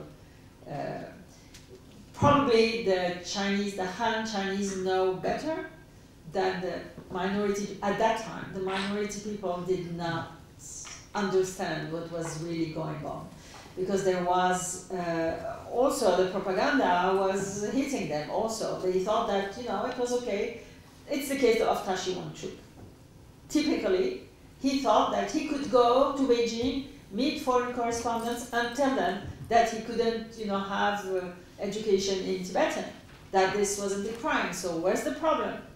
But in my case, I wouldn't have done that video. I wouldn't have done it. But he insisted, I think he insisted. So yes, this is very difficult. And but today, you see, for instance, today you have this Xinjiang problem, which is widespread. So until now, all the Uyghur people who are who are not in China, who are abroad, they didn't dare to talk because they were afraid of what could happen to their family there. But seeing what is happening now, it's so widespread that it doesn't have any sense now to not to talk. So more and more and more people are talking because the degree of repression is so high that you don't have any incentive to shut up. So maybe this is, the determinant, what is more important is the degree of repression on the field. It's not what we do, it's what is happening on the field. This determines the way that we can report or not. Yeah, I think I have more or less the same to say. So when I went to Tibet and I spoke to these two tour guides, of course, beforehand I said, it's anonymous, we filmed them in the dark, and in one case the interview was done in a sort of tea house, and my cameraman filmed the guy who was behind the glass, tea glass, so he was not, but afterwards he contacted me and said, can you please black out the background as well, because this is a tea house that belongs to my friends, some of my friends, and I don't want, they will recognize it. So we did it as well. It's true that it's different in in China with Han Chinese. I remember when I was last in China in October, I interviewed a writer, dissident writer living in Beijing, and he insisted on having his name and his face. I had a photograph of him because I did an online report at that time, because he said, I want to show people that there are still some courageous people in China that speak out. I know this is a risk, but this is what I want and what I have to do. So in that case, I took the same decision, and I still had contact with him a couple of months after that, and he was still okay. I don't know now, but it's, as I said, it's a thin line being a journalist and covering China, and it's getting harder. It's getting harder, really. So. Yes, so we have time for one more, and then we need, out of respect to the next panel, move on. But one more, please. Just one question about the underreporting of the self-regulation. Of course, you know, the Chinese government tries to prevent any information coming out and making it difficult. But on the other side, is there not also some kind of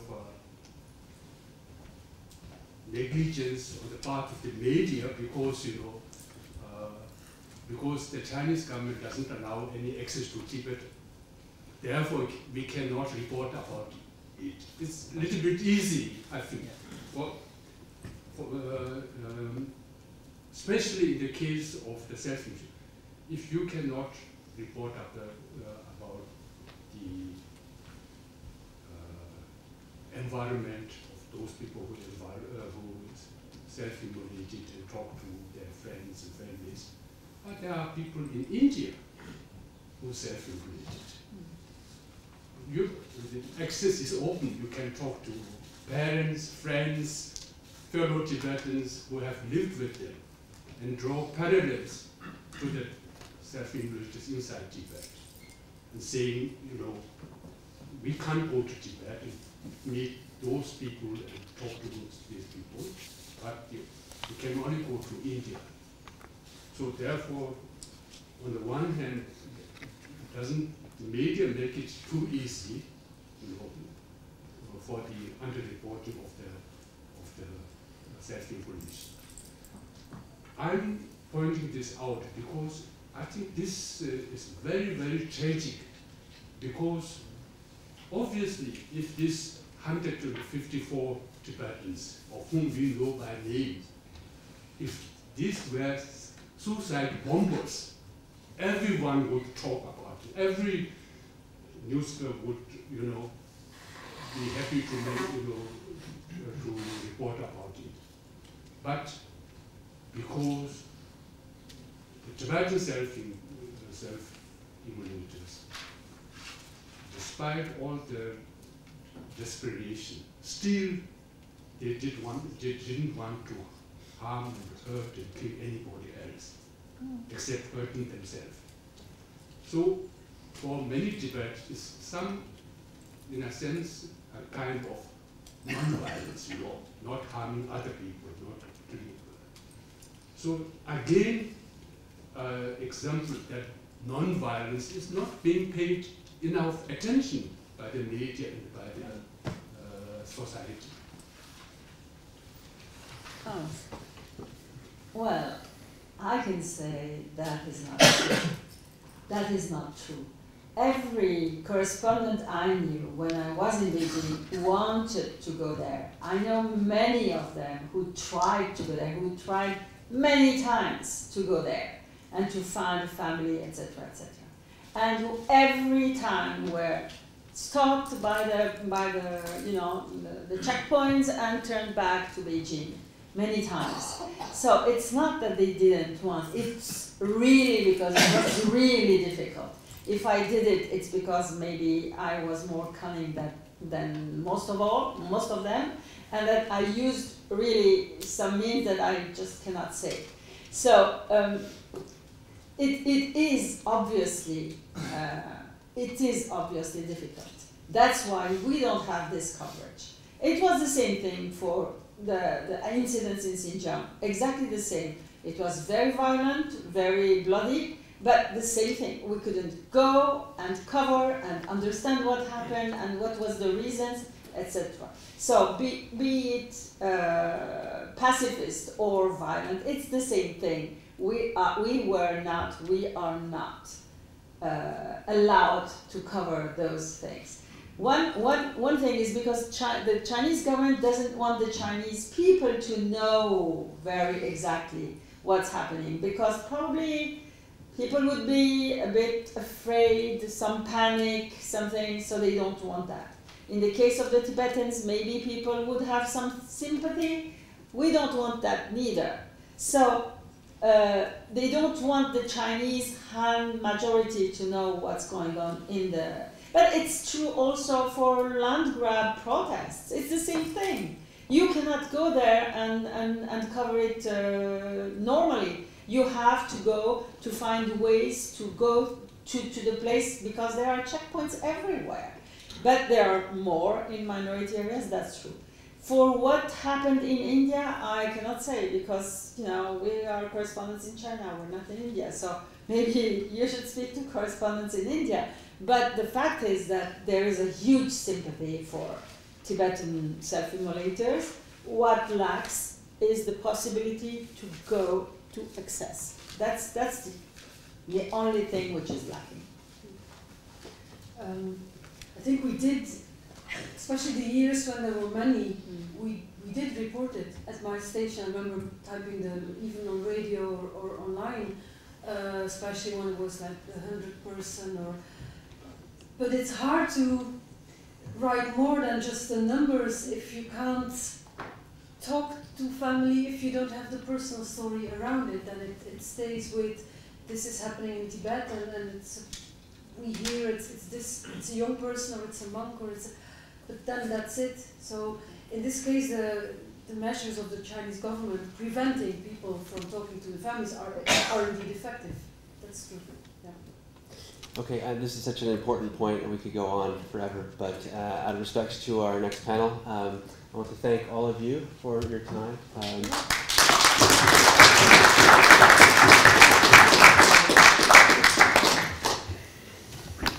We're going to now move to the second panel of today's conference.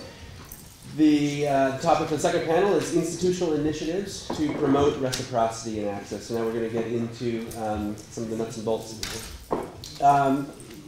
As we discussed in the last panel, issues are complex and varied, and the application of solutions, there's definitely lessons to learn, I think, from other examples in the United States, but there are unique challenges here in the European Union. For me, many questions remain after that last panel, and hopefully we can get to some of them. First and foremost, is the climate right for a possible EU solution to the access question?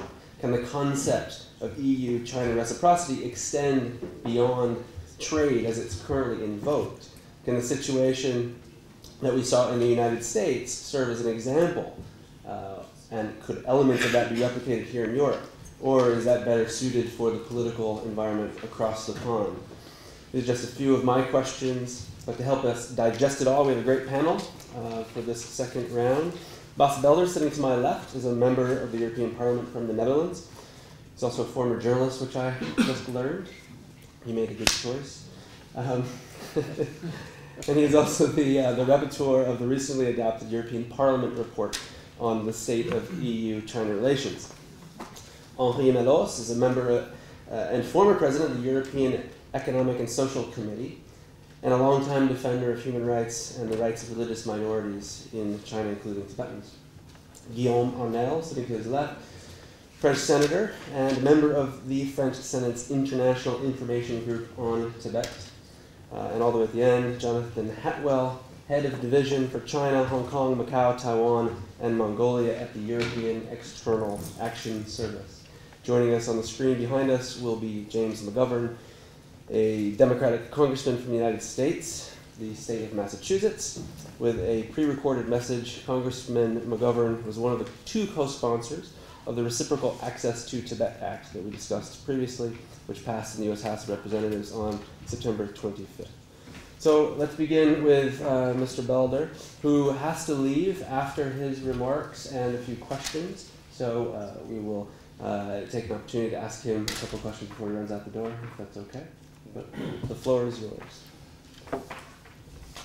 Thank you very much. It is an honor to be with you. Although I must regret that I came late because of my appointments as a former journalist. I enjoyed the interventions of both journalists in the former panel, and I must say I have been 4 times, I had the privilege to be 4 times a rapporteur for the European Parliament on EU-China relations, and I benefited a lot of the contacts and also the meetings between Foreign More Eyes with the Foreign China Correspondent Club, who every year gives a very interesting report on what is going on. And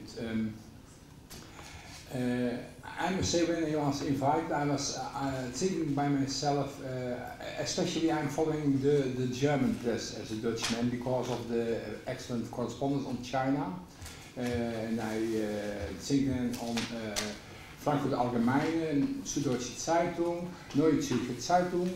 And what was interesting that they saw and when I'm missing something, you tell me that especially journalists, Western journalists, managed to visit Xinjiang, and that is at the moment that is the flashing point, and less Tibet, although you can compare it, of course. So I hope that one of the ladies, one of the journalists or others managed in a short time also to visit Tibet, to give a glimpse for when there is no reciprocity. I must say that what I learned about the latest report of Western European journalists about Xinjiang, it was revealing. Even if they could not, of course, mention the names and so on, the locations, it was revealing. So I grew up in the Cold War. I studied at the University of Utrecht East European history, at the University of Leiden Chinese history, and it looks like, born in 1946, if the world should stay. But we have seen the dissolution of the Soviet Union. This is the nightmare of the Chinese dream, of course, and what happened in Central and Eastern Europe, and how we enlarged as European Union. So we should even very totalitarian regimes, as we have at the moment in China, there are also cracks. Human life is stronger, and it's also important that it gives optimism. And but that said, of course, when you look at, I must also say reciprocity is on all the levels. I think it's rational how you treat a partner, and even China is a strategic partner. How you should treat another partner, you should also receive the same treatment. Quite logical, quite rational. I have said it quite openly. They were not. I have no idea how they are looking at me after 4 reports on EU-China, but that doesn't bother me. You should be honest and not look in the confrontation. I said quite clearly to the Central Committee of the CCP some months ago, you might have your dreams, Chinese dreams, but forgive me, I don't share this dream, and there are a lot of people inside China, especially in Xinjiang and Tibet, that also don't share this dream, and you should cope with it and be open. And I think, but that said, I'm very grateful to my colleagues of the European Parliament in the Foreign Affairs Committee and also in the plenary that say with a great majority supported this position towards also reciprocity and access to Tibet. Quite good. It was also for me, when I compare it in the years since 2005, now 2018, 4 times after EU-China, that especially the last time the EU delegation is Beijing and I want to underline, does a tremendous job. They were a great help for me, and they have a very difficult position, of course. It's very openly, I learned a lot there on the spot, and I hope to return because that is important for us. One of the weak things in the relation between EU and China is that the Chinese always are playing down to divide us. They even said some years ago in a report, and I learned personally also. They said to me, even we don't have to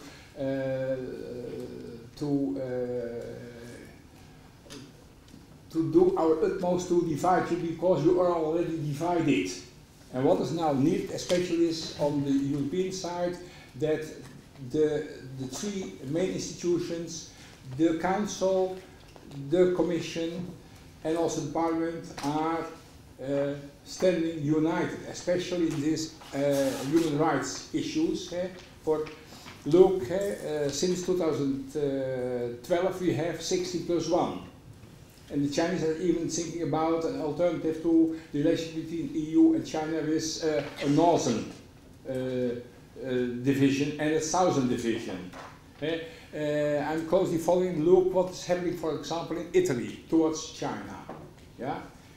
Because of the financial issues, and they are looking towards so-called soft Chinese loans, but we know what are the soft Chinese loans. There are intrusions from the Chinese side, and that has an impact, of course, on our position. Do we really speaking our mind on main issues, that is on fundamental rights, and that also, of course, that is the core of this, that is Tibet. And preparing to come to you, I'm an historian, so I like to read. I don't trust myself to speak on what I'm thinking, but I try to read and to have an idea. But I was struck by an interesting article in the Diplomat from September 22nd of this year, from Tenzin Surim, and the title was striking, A Boiling Pot, the CCP's increasing intrusive surveillance in Tibet. And he referred at the end of this interesting article to an expert on the demographic map of China and all the nations in China. That is the leading scholar on ethnic politics, James Leibold. He wrote already in 2012 an article, also in the Diplomat, Can China have a melting pot? And Dr. Tenzin Surim wrote at the end of the article, it now seems clear that if the CCP continues its current ongoing repressive policies in Tibet and Xinjiang, it will have boiling pots rather than melting pots in its backyard. And we should, it seems that China is stability, but the more you are expanding on the surveillance state, the more it is quite clear that you are very insecure. And when you treat human beings in such a way as in Xinjiang and in Tibet, then not morally you are bankrupt, but also it can be that an implosion is the consequence. The EU is not striving for the implosion of the empire of President Xi Jinping, but what we want is, when we speak as a strategic partners, we should be very clear to them that reciprocity, it is more than opportune that we get some proofs instead of words of reciprocity, and in the meantime that we don't get it, we have brave, courageous, and very important, what the example of the two journalists in our midst, and that is important, with brains, with knowledge. For when you have no knowledge, you are playing in the hand of the Chinese. For when a regime is hiding reality, we should have knowledge, and therefore, for the coming times, and that is also my idea in the report, that given the situation, the EU should invest financially in deep knowledge of what is going on in China, and also in supporting, quite openly support, investigative journalism in the People's Republic of China, especially in a time when journalists have a difficult job, because more and more I get information that Chinese embassies, when they are not satisfied with the articles, the commentaries and works of foreign correspondents, that say ring or write or contact the bosses of these journalists, or to say that there should be a move. But again, as a former journalist, so I'm very subjective, of course. I'm very subjective, but they are for me the eyes and the ears. I'm dealing with, as a member of the Foreign Affairs Committee, with the Middle East and with the Far East. In the Middle East, I have my own ears and eyes with an excellent scholar there who is writing, and I'm following every day with him. Perhaps that is my Chinese dream, to have the same person, but also person, of course, on Chinese territory. Thank you very much.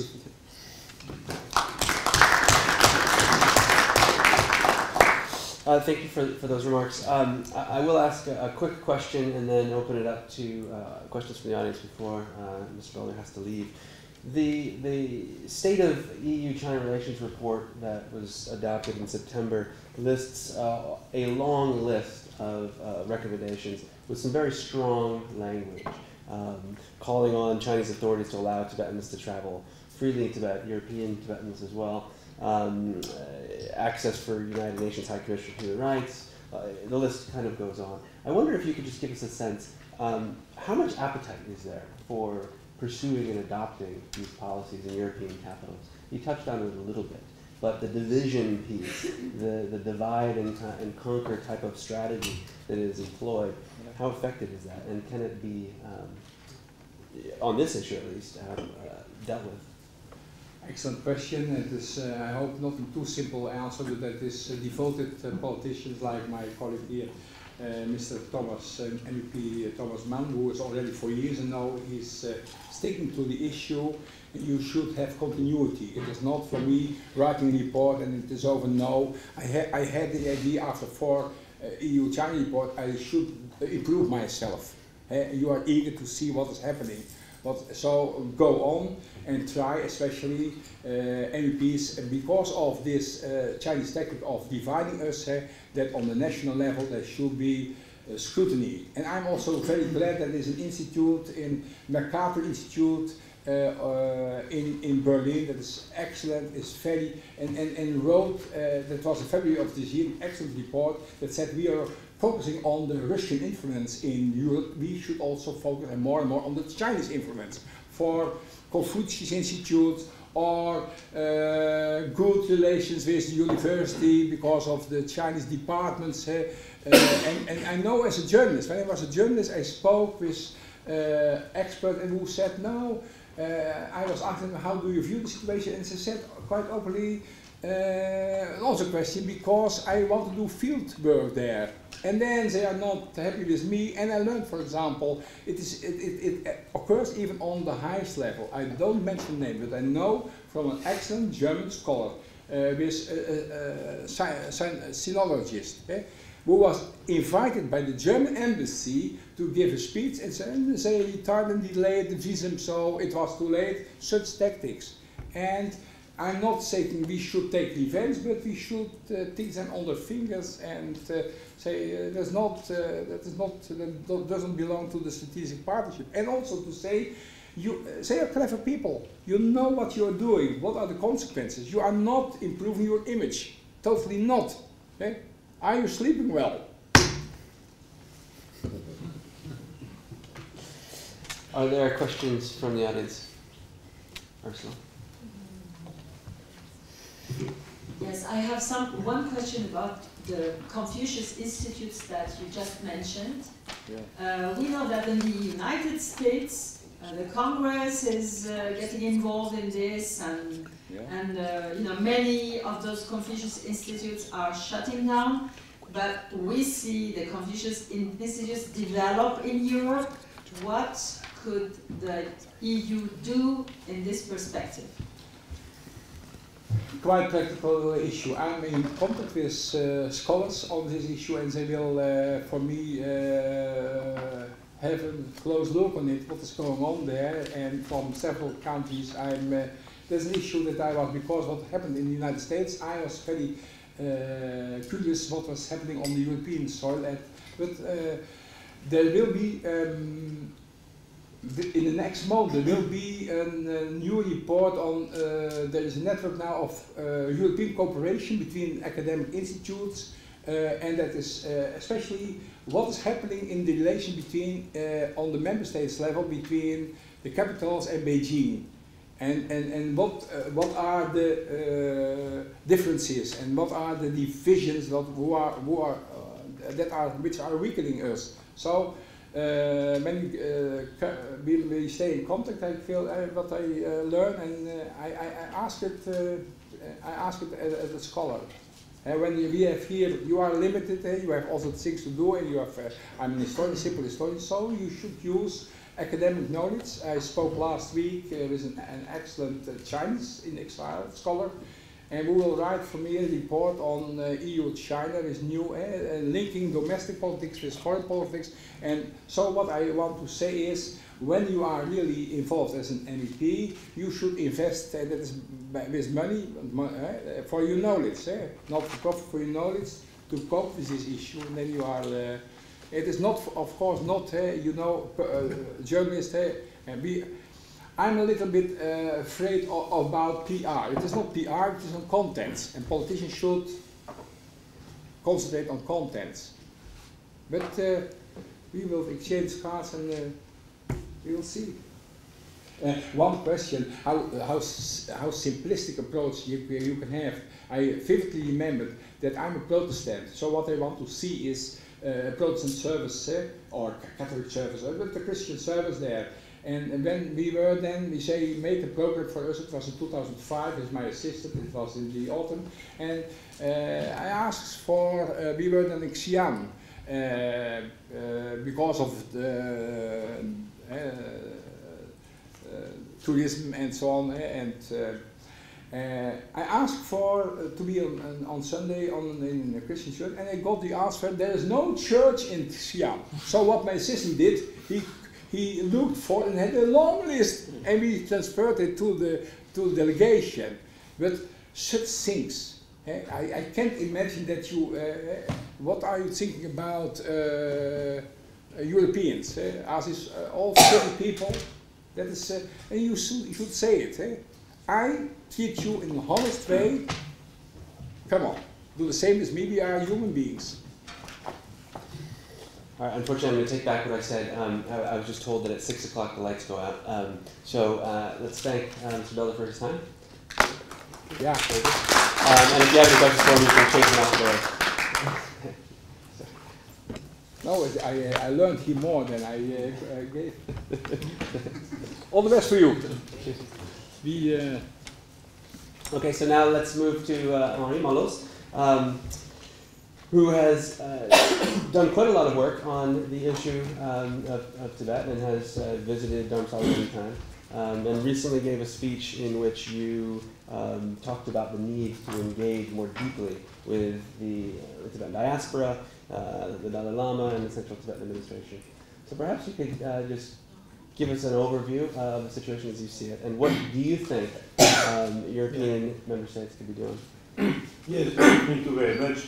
First of all, I'm so pleased to be here today, and I think we celebrate today, or it was yesterday, the 70th anniversary of the Universal Declaration of Human Rights. So I think this meeting is very appropriate. So President Tajani made the declaration on that. I will start my short intervention by telling you an anecdote about reciprocity. Vincent asked me to tell an anecdote. I will come back to my personal experience very briefly, but when I was preparing my second visit to Dharamsala, third, second official, with the help of Vincent and ICT, and I was president of the European body, European institution, and of course the Chinese mission tried to prevent me to go. And I remember that I got a visit from the Chinese ambassador. I think it's a lady, she's still there. And I'm from Corsica, and she told me that, Mr. President, what would you say if I asked you to go to Corsica and to meet in Corsica the separatist movement as you will meet the Dalai Lama, not in Tibet, but in Dharamsala? And my answer was Reciprocity, was the ambassador. These are my friends. In Corsica, you have Independence Party, Autonomous Party, and others. They are registered. I know them very well. So come and you will meet them. So she didn't find that funny, and I think this was the end of the reciprocity process. To be then frank on your question, I would say that my first experience was in 2011. It was also a case of reciprocity because at that time was not president. The president went to China. The Chinese bring him and his delegation to Tibet, to Lhasa. It was a guided tour.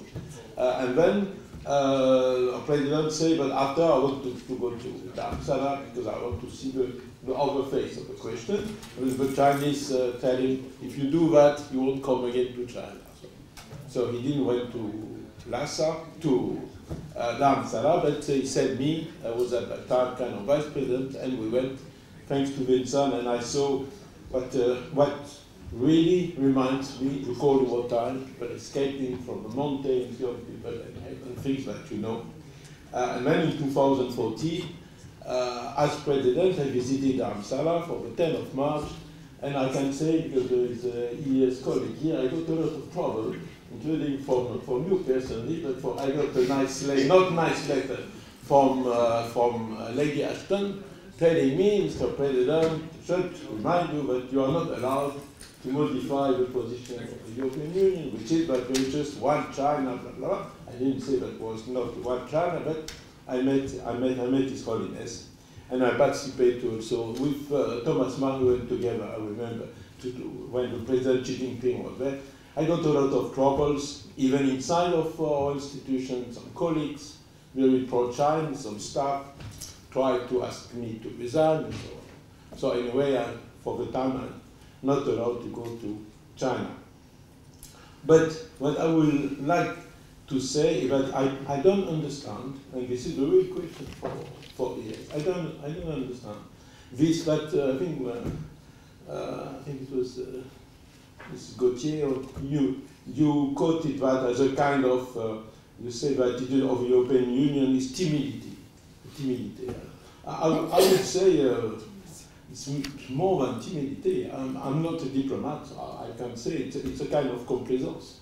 Complaisance is close to complicity. I'm sorry to say that. I just take, today we have, just going from something else about Tibet, but I've been told that there is this Shenyang show, which is Chinese dissident close to Falun Gong. The Chinese are interfering on the presentation of this show. For example, in Brussels, I know that Théâtre de la Monnaie has been pressured by the Chinese mission, Chinese embassy, to say, don't accept them. If you accept them, you won't have any Chinese tourists and nothing. And they didn't accept them. We know that some member states where the Chinese have invested a lot, I will have not afraid to mention the name, it can be Greece and Romania, where the Chinese have a huge investment, and maybe some others. When we see in council minutes, when it's about China and human rights, they always are on the side of China, or don't say anything. So why this, I will say, this complaisance attitude? I will just give one other example, and then I will come very short to some of my recommendations on this issue. Why this double standard between China and Russia? I cannot be accused to be a pro-China, pro-Russia person, because also Mr. Putin put me on his blacklist among the 89% because I was in Kiev, in Minor. But cannot compare. And when you see how the European Union can be very tough on what happened in Russia, sometimes with good reasons, and so silent with China. Each meeting with a Russian is about human rights and scandalous, blah, blah. China, total silent. Why? So coming to my point, I will say that I will make 3 recommendations to go in this excellent idea of reciprocity. First point is to stop to be so shy, timid. Stop. We should stop that. We should. But we say in French we say appeler un chat un chat. I don't know if you say that in English. Call a cat a cat. Tell the truth. Tell what is the reality. China is a communist dictatorship where tortures, organ harvesting, discrimination are made at a large scale. Now when we know what's happening in Xinjiang with the Uyghur community, it's more than 1 million people who are put in retention camps. So we should stop to lie and stop to be shy. I would say stop to be complacent and to be complice.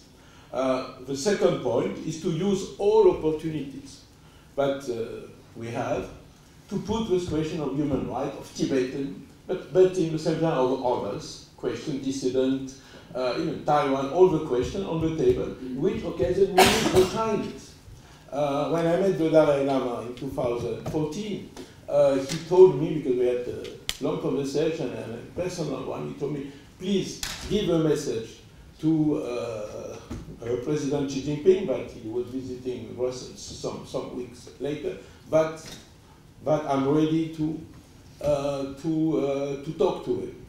And I would say that I'm very thankful to the only person who accepted to pass this message was President Van Rompuy, which really I admire a lot because he had the courage to put the question on the table, but not the others, unfortunately. So we have this year the European, it's mentioned in the document, European Year of China, European Tourism, or something like that. We should put the question of access to Tibet. We should put directly in case of reciprocity. And I put the question, I sent a letter to the commissioner who is in charge of that. This answer was, how to say, timid. Timid. To say, of course, we can research topic, blah, blah, blah, but nothing concrete we should do. And my third recommendation is like, Friends, I think we are all not naive. We know that as long as this regime which continues on this dictatorship trend, and it's getting worse, unfortunately, we won't expect anything, but we have to gather together all the victims of these regimes, Tibetan, Uyghurs, Kazakh, Mongols, and other minorities, Chinese themselves, Chinese abroad, diaspora, and to put pressure that this regime ends and that they should understand that they cannot continue, if they want to be a global partner in all international issues, they want to be considered as a stable partner, they should change their regime. If they don't change, we should say, as I say, call a cat, and stop this complicity. Thank you very much.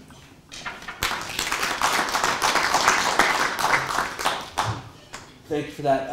As you're speaking, and now I think we're going to have, there's a video from James McGovern, so we'll take a bit of a break from the live panelists. But just a quick comment, that point that looking at how the regime acts and responds, dealing with all of the issues, whether it's Tibet and now Xinjiang, it's becoming harder and harder to separate issues, and lumping them and including them together seems that it's a strategy that you're referring to, and that others are as well. But my editorialization.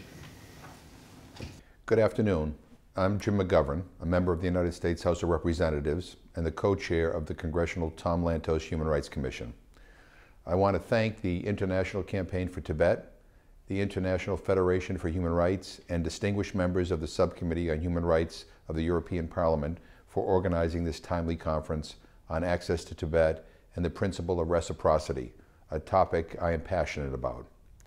I regret that I am unable to participate in person, but very much appreciate the invitation to join you by video. Last September 12th, the U.S. House of Representatives passed the bipartisan Reciprocal Access to Tibet Act, a bill that I authored. Under the bill, Chinese authorities involved in the design and implementation of policies that restrict travel to Tibetan areas become ineligible to receive a visa or be admitted to the United States. Now, why this bill? The basis of diplomatic law is mutual access and reciprocity. But although Chinese diplomats, journalists, and tourists travel freely within the United States, the government of the People's Republic of China has erected many barriers to travel in areas of China inhabited by ethnic Tibetans. American diplomats, journalists, and tourists must obtain permission to enter the Tibet Autonomous Region, the TAR, a requirement that does not exist for any other provincial level entity of China. Visitors also face obstacles to their ability to travel to Tibetan areas outside the TAR. Restricted access to Tibet has many negative consequences for Tibetans in China and for American citizens. Tibetans are left isolated from the rest of the world. Meanwhile, their well-documented suffering under Chinese rule, arbitrary detention, torture, and ill treatment, and extensive government surveillance, restrictions on the use of their language and their religious and cultural practices is hidden from sight. Preventing diplomats, journalists, and tourists from traveling to Tibet makes it much harder to assess the full scope of these abuses. On the other side, China's travel restrictions deny our citizens the right to visit one of the most beautiful places on earth and to experience Tibetan culture in all its richness. And in emergencies, Americans may be denied help due to China's restrictive policies. In fact, after an October 2013 bus crash in the TAR, which left 3 Americans dead and many others injured, U.S. consular officers were severely hindered in their ability to respond because they faced a long delay in obtaining permission to travel to the region. And following a 2015 earthquake that trapped dozens of U.S. citizens in the TAR, the U.S. Consulate General faced significant challenges in providing emergency consular assistance.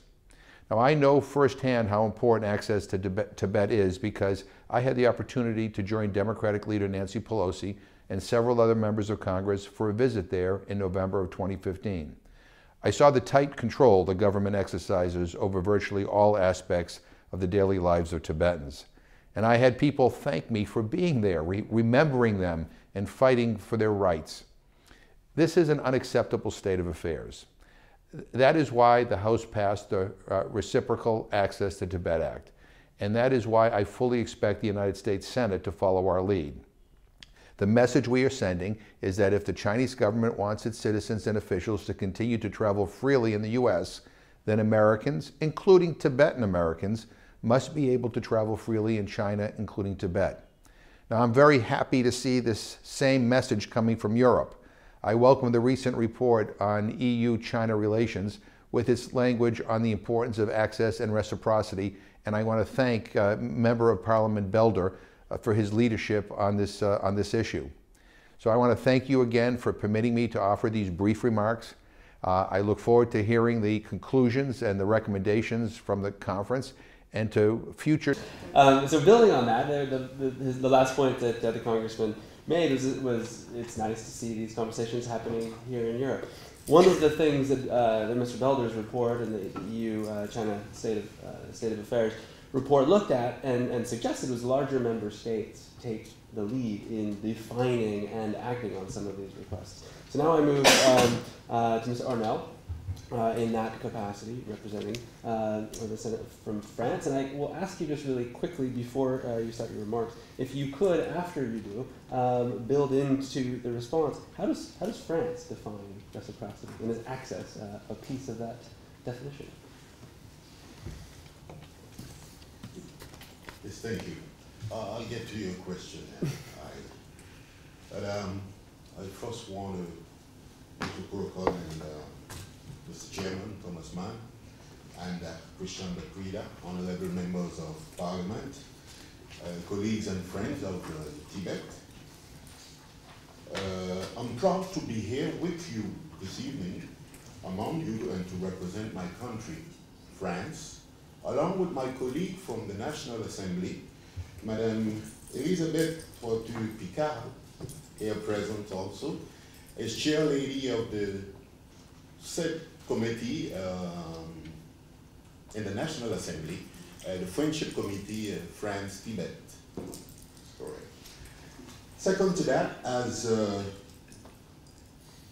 the Senate, and I'll get to my declaration, and also my territory, St. Martin.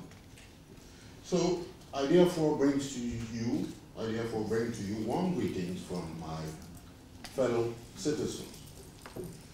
Allow me to rapidly situate my island, St. Martin, a small Caribbean island situated just a few miles away from a well-known U.S.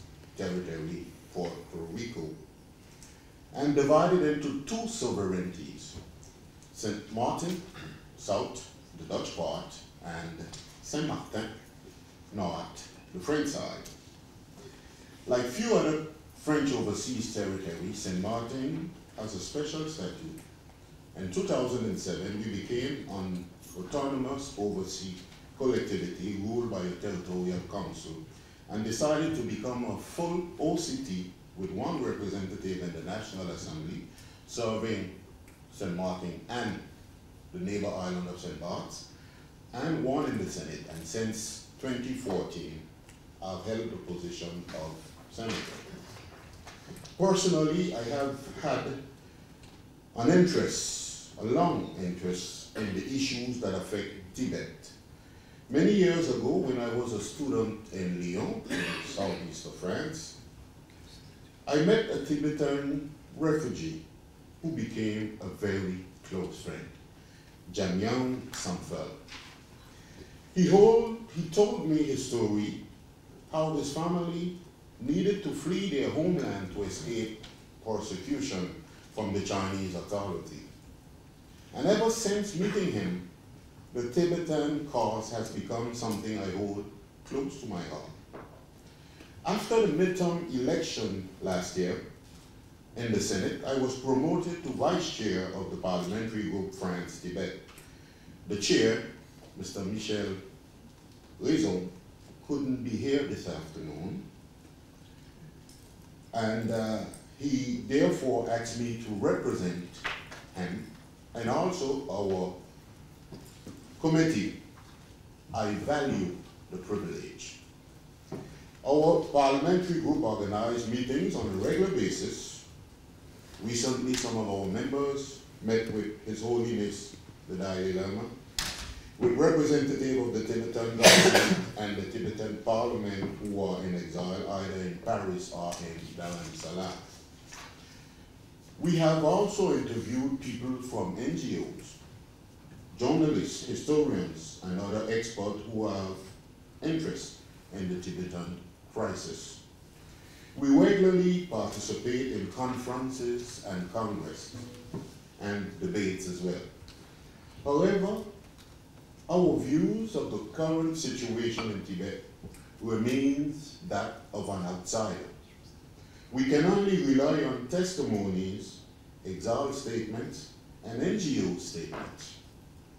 As MPs, we are accustomed to travel freely and work and investigate with very few restrictions.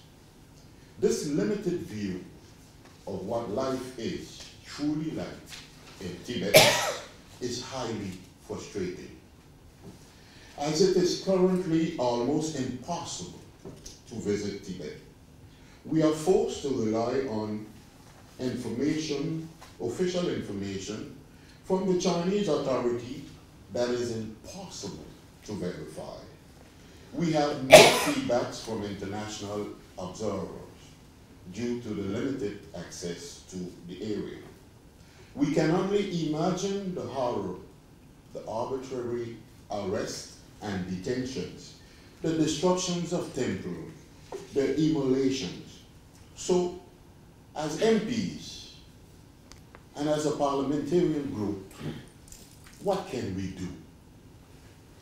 First of all, Michel Raison, our chair, writes very regularly to the ministers to remind them the recurrent and sensitive issues some have already mentioned. The human rights violation of the Tibetan people, the destruction of Tibetan temples, most recently at Larunga, the countless violation of freedom of speech and freedom of expression, cultural and religious practices. The case of Wanchuk comes to my mind at this moment. And I'm sure that you all know the story of this young Tibetan who tried to fight against the suppression of Tibetan language enforced by the Chinese government. How many anonymous people have been oppressed, like Tashi, and who are now in jail, or even worse? Larunga, Tashi Boncho.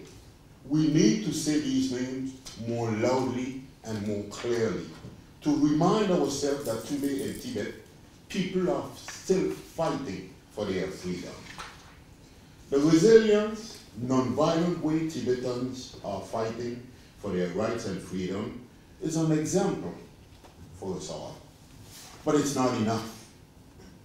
What I'm saying now was written in an official letter to Emmanuel Macron, our president, who is sensitive to the cause. But we know that sometimes, as Henri Malos mentioned, we are timid in our approach. And we want to seize this opportunity of the openness and the frankness of this new elected president, and even to use the influence of their first lady, as it happens with Madame Chirac for the hospitals, and it happened with Daniel Mitterrand, to use Brigitte Macron as an essential tool to get the message to her husband so that he will be able to transmit it with force and conviction wherever he can and whenever he has the opportunity to do so.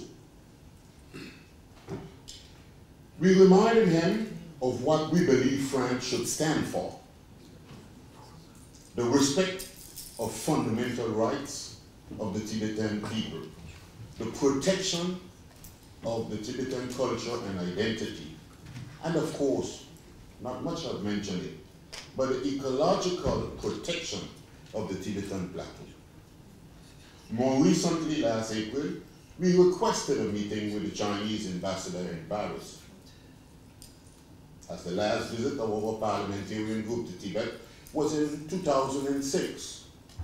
We would like to organize, in this European Union and Chinese tourism year, a visit to the Tibetan area of the Chinese Republic. As I mentioned previously, we need to see ourselves the current situation of Tibet, and also to notice what have changed since our last visit 12 years ago. To this day, we have never had any response from the Chinese embassy, despite several calls or letters and reminders. If tomorrow Chinese MP or officials applied for a visa to come to France, I'm very sure that the French embassy would respond to their request without hesitation. I believe this example illustrates perfectly today's topic. Chinese authority does not fully respect the principles of reciprocity. In international relations and treaties, the principles of reciprocity states that favors, benefits, or penalties that are granted by one state to the citizens or legal entities of another should be returned in kind. What we have experienced so far reinforced the ICT report, Access Denied, Chinese Enforced Isolation of Tibet, and the case for reciprocity, published on May 9, 2018. Mr. Vincent Metten, who opened the conference with a welcome address, came to the French Senate last June to present to us the conclusion of his remarkable report. I want to take this opportunity to thank him again for his exchange, and also the ICT team for all the work that they are doing. International relationships are difficult to comprehend for most people, and I think our first role is to analyze, to understand, and to debate them. If we are convinced Chinese enforce the isolation on Tibet, contrary to what Chinese authorities claim, the first thing we need to do is to share it with the public. and share it loudly. Too often, and you are right, Mr. Mallows, we are so timid with China, when we are so forceful with Putin and with others. We should do the same and have the same attitude towards China. That's why I think a meeting like today really matters. I want to thank Christian Dan Prada as well, Thomas Mann, the IC team and the International Federation for Human Rights for the organization of this event and all the people who made it possible. For the Tibetan people that are listening to us today, I want to let them know that they are constantly in our thoughts, in our minds, and in our hearts. The members of Parliament of the parliamentary group France-Tibet are at your side, and we will keep fighting at your side to continue to amplify the Tibetan voice.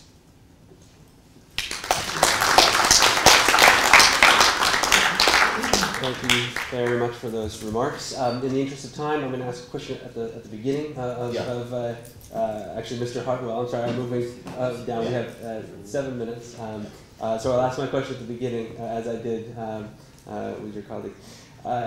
In your remarks, Mr. Hartwell, if you might touch on the EU's position on reciprocity. And specifically, can it be extended, the access question, to the EU-China visa facilitation roadmap that's currently being discussed? Thanks. Yes, thank you very much. And I intend to focus on the question of reciprocity, it's the theme today. And I also want to respond to some of the very direct recommendations that have been made. I'm however going to duck the question, if I may, specifically on the visa facilitation agreement, and my explanation for doing that is I'm 3 months into this job. I'm still very much getting to grips with it and focusing so far on sort of the big picture and not yet fully conversant with every negotiation strand of the relationship. But I hope I can nevertheless respond to the broad questions that have been raised. So I'm going to say a few words in a moment about EU-China relations generally, what we're doing on human rights, and within that specifically in relation to Tibet. But before I do that, I want to respond to some of the earlier comments and interventions on specifically calling for reciprocity to be applied in a very clear and direct and specific way in the relation to access. I just want to be very open here and say that first of all, reciprocity is a centerpiece and a kind of general underpinning of our approach to China. It's something that has risen up the agenda and become much more prominent since 2016 with the adoption of the EU-China strategy. It's something that, as you heard from Mr. Belder, is also reflected in the European Parliament resolution. Of course, that's a resolution of the European Parliament. The Parliament has its institutional role, just as the HRVP has her role, and the ES in support of her, and the Council has its role. Nevertheless, in her comments to the European Parliament plenary when the report was debated, HRVP Mogherini expressed strong support and appreciation for the position taken by the Parliament in that resolution. However, when it comes to how you apply reciprocity and how you understand reciprocity, I just want to be very clear and say that, as also Professor Novak mentioned, there are different ways of looking at this question, and I think he expressed his view that there's a very kind of narrow and rigid link on reciprocity in terms of access was not necessarily the most impactful way of looking at this. As I said, we are pursuing reciprocity, and we say that reciprocity needs to be looked at across all areas of the relationship. But I just want to underline that as institutions and as authorities, we do need to look at questions of human rights, questions of values, but also questions of the economy and jobs and cooperation on global issues such as climate change, where China is an important player. So we do have a responsibility to look at this right across the piece. And so there is a debate to be had about whether we should pursue reciprocity on individual narrow issue baskets. But I would just be very open and say, frankly, that's not where the politics of this is right now. I think a number of people have alluded to that. And I would say that I think it's very much the role of the Parliament, of parliamentarians, of civil society and NGOs to continue advocating and highlighting the responsibility of political authorities also to uphold European values and holding them accountable for that. So, as I said, the debate is not there right now. There is not currently a debate about the same kind of legislation as is being adopted in the US, although this event shows that maybe the debate is starting. But I would say the mood is shifting, the mood is changing more generally. That was also something that I fully agree with what the former special representative of the Dalai Lama said, that there was in the past a more naive attitude about China transforming and opening automatically as a result of integration into the global economy, and I think there's been a shift also in Europe that is not something that happens automatically, and we do have distinct and in many ways divergent and compatible values. So turning specifically to the question of human rights, the upcoming anniversary of the Universal Declaration, of course, should bring all of us to reflect on the core values enshrined in that declaration. Sadly, the 2018 is not only the anniversary of that declaration, but also of the signature by China of the International Covenant on Civil and Political Rights, which is still not being ratified, and also the anniversary of the Tibetan protests of 2008. So when it comes to human rights in China, we do, as EU, acknowledge the progress that China has been making on social and economic front. However, it's very clear that the overall situation on human rights in China has deteriorated markedly, and we read the deterioration of the situation in Tibet in view of this wider trend in China. At the recent Universal Periodic Review of China's human rights in Geneva earlier this month, the international community has shown that also Tibet is a major concern. As you all know, the European Union as such is not represented at the UPR, it's through the member states, but 14 of the EU member states focus on the protection of ethnic minorities' human rights, especially Uyghurs and also Tibetans. We've also raised the issue of Tibet in the multilateral framework at the Third Committee in New York recently in an omnibus statement, and at the UN Human Rights Council in our so-called Item 4 statement. And we've also raised the situation for Tibet and called for reciprocity and registered our concerns and called for access bilaterally, in particular in our latest EU-China human rights dialogue. And whilst I think some criticism about complaisance or timidity can be justified, I would challenge anybody who who participated in or witnessed the human rights dialogue with the Chinese that took place in July to accuse the EU representatives there of complaisance.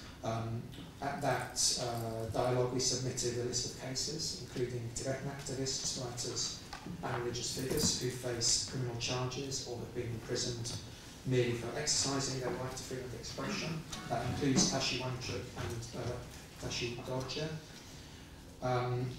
So we are strongly pursuing questions of promotion of human rights and the rule of law with China, and that will continue to be a core part of our engagement with China. Overall, with China, as I was suggesting in my opening comments and response, we have a multifaceted approach. We neither want to be in a mode of all-out unconditional engagement, nor all-out confrontations. We have a multifaceted approach, which, according to the issue, on some issues we cooperate, on some issues we negotiate, on some issues we compete and we challenge. So, and that's where the reciprocity question comes in. Human rights, no question, that is part of it. Jonathan, can I interrupt you? I think we're being asked to vacate, Okay. and I apologize very much. Well, I just want to mention, I was planning to go on and say some words also about Xinjiang, but I'll stop there. I do apologize, but thank you very much for that. Can I just also say that engagement with civil society and in particular organisations like the International Federation of Human Rights and the International Campaign for Tibet are an integral part of our engagement with China and human rights. We work closely with them to prepare the dialogue, and we have our role and they have our role, and it's very important. We should continue to pursue that and to work together. Thank you for those remarks, and this is, I think, the beginning of a conversation, as you alluded to, so we'll continue it another time. Thank you very much for your remarks and for your attendance. And before you applaud, just let me thank the International Federation for Human Rights, which co-sponsored today's event, and unfortunately, because we're getting the hook, they can't say goodbye themselves. So thank you, and have a good evening.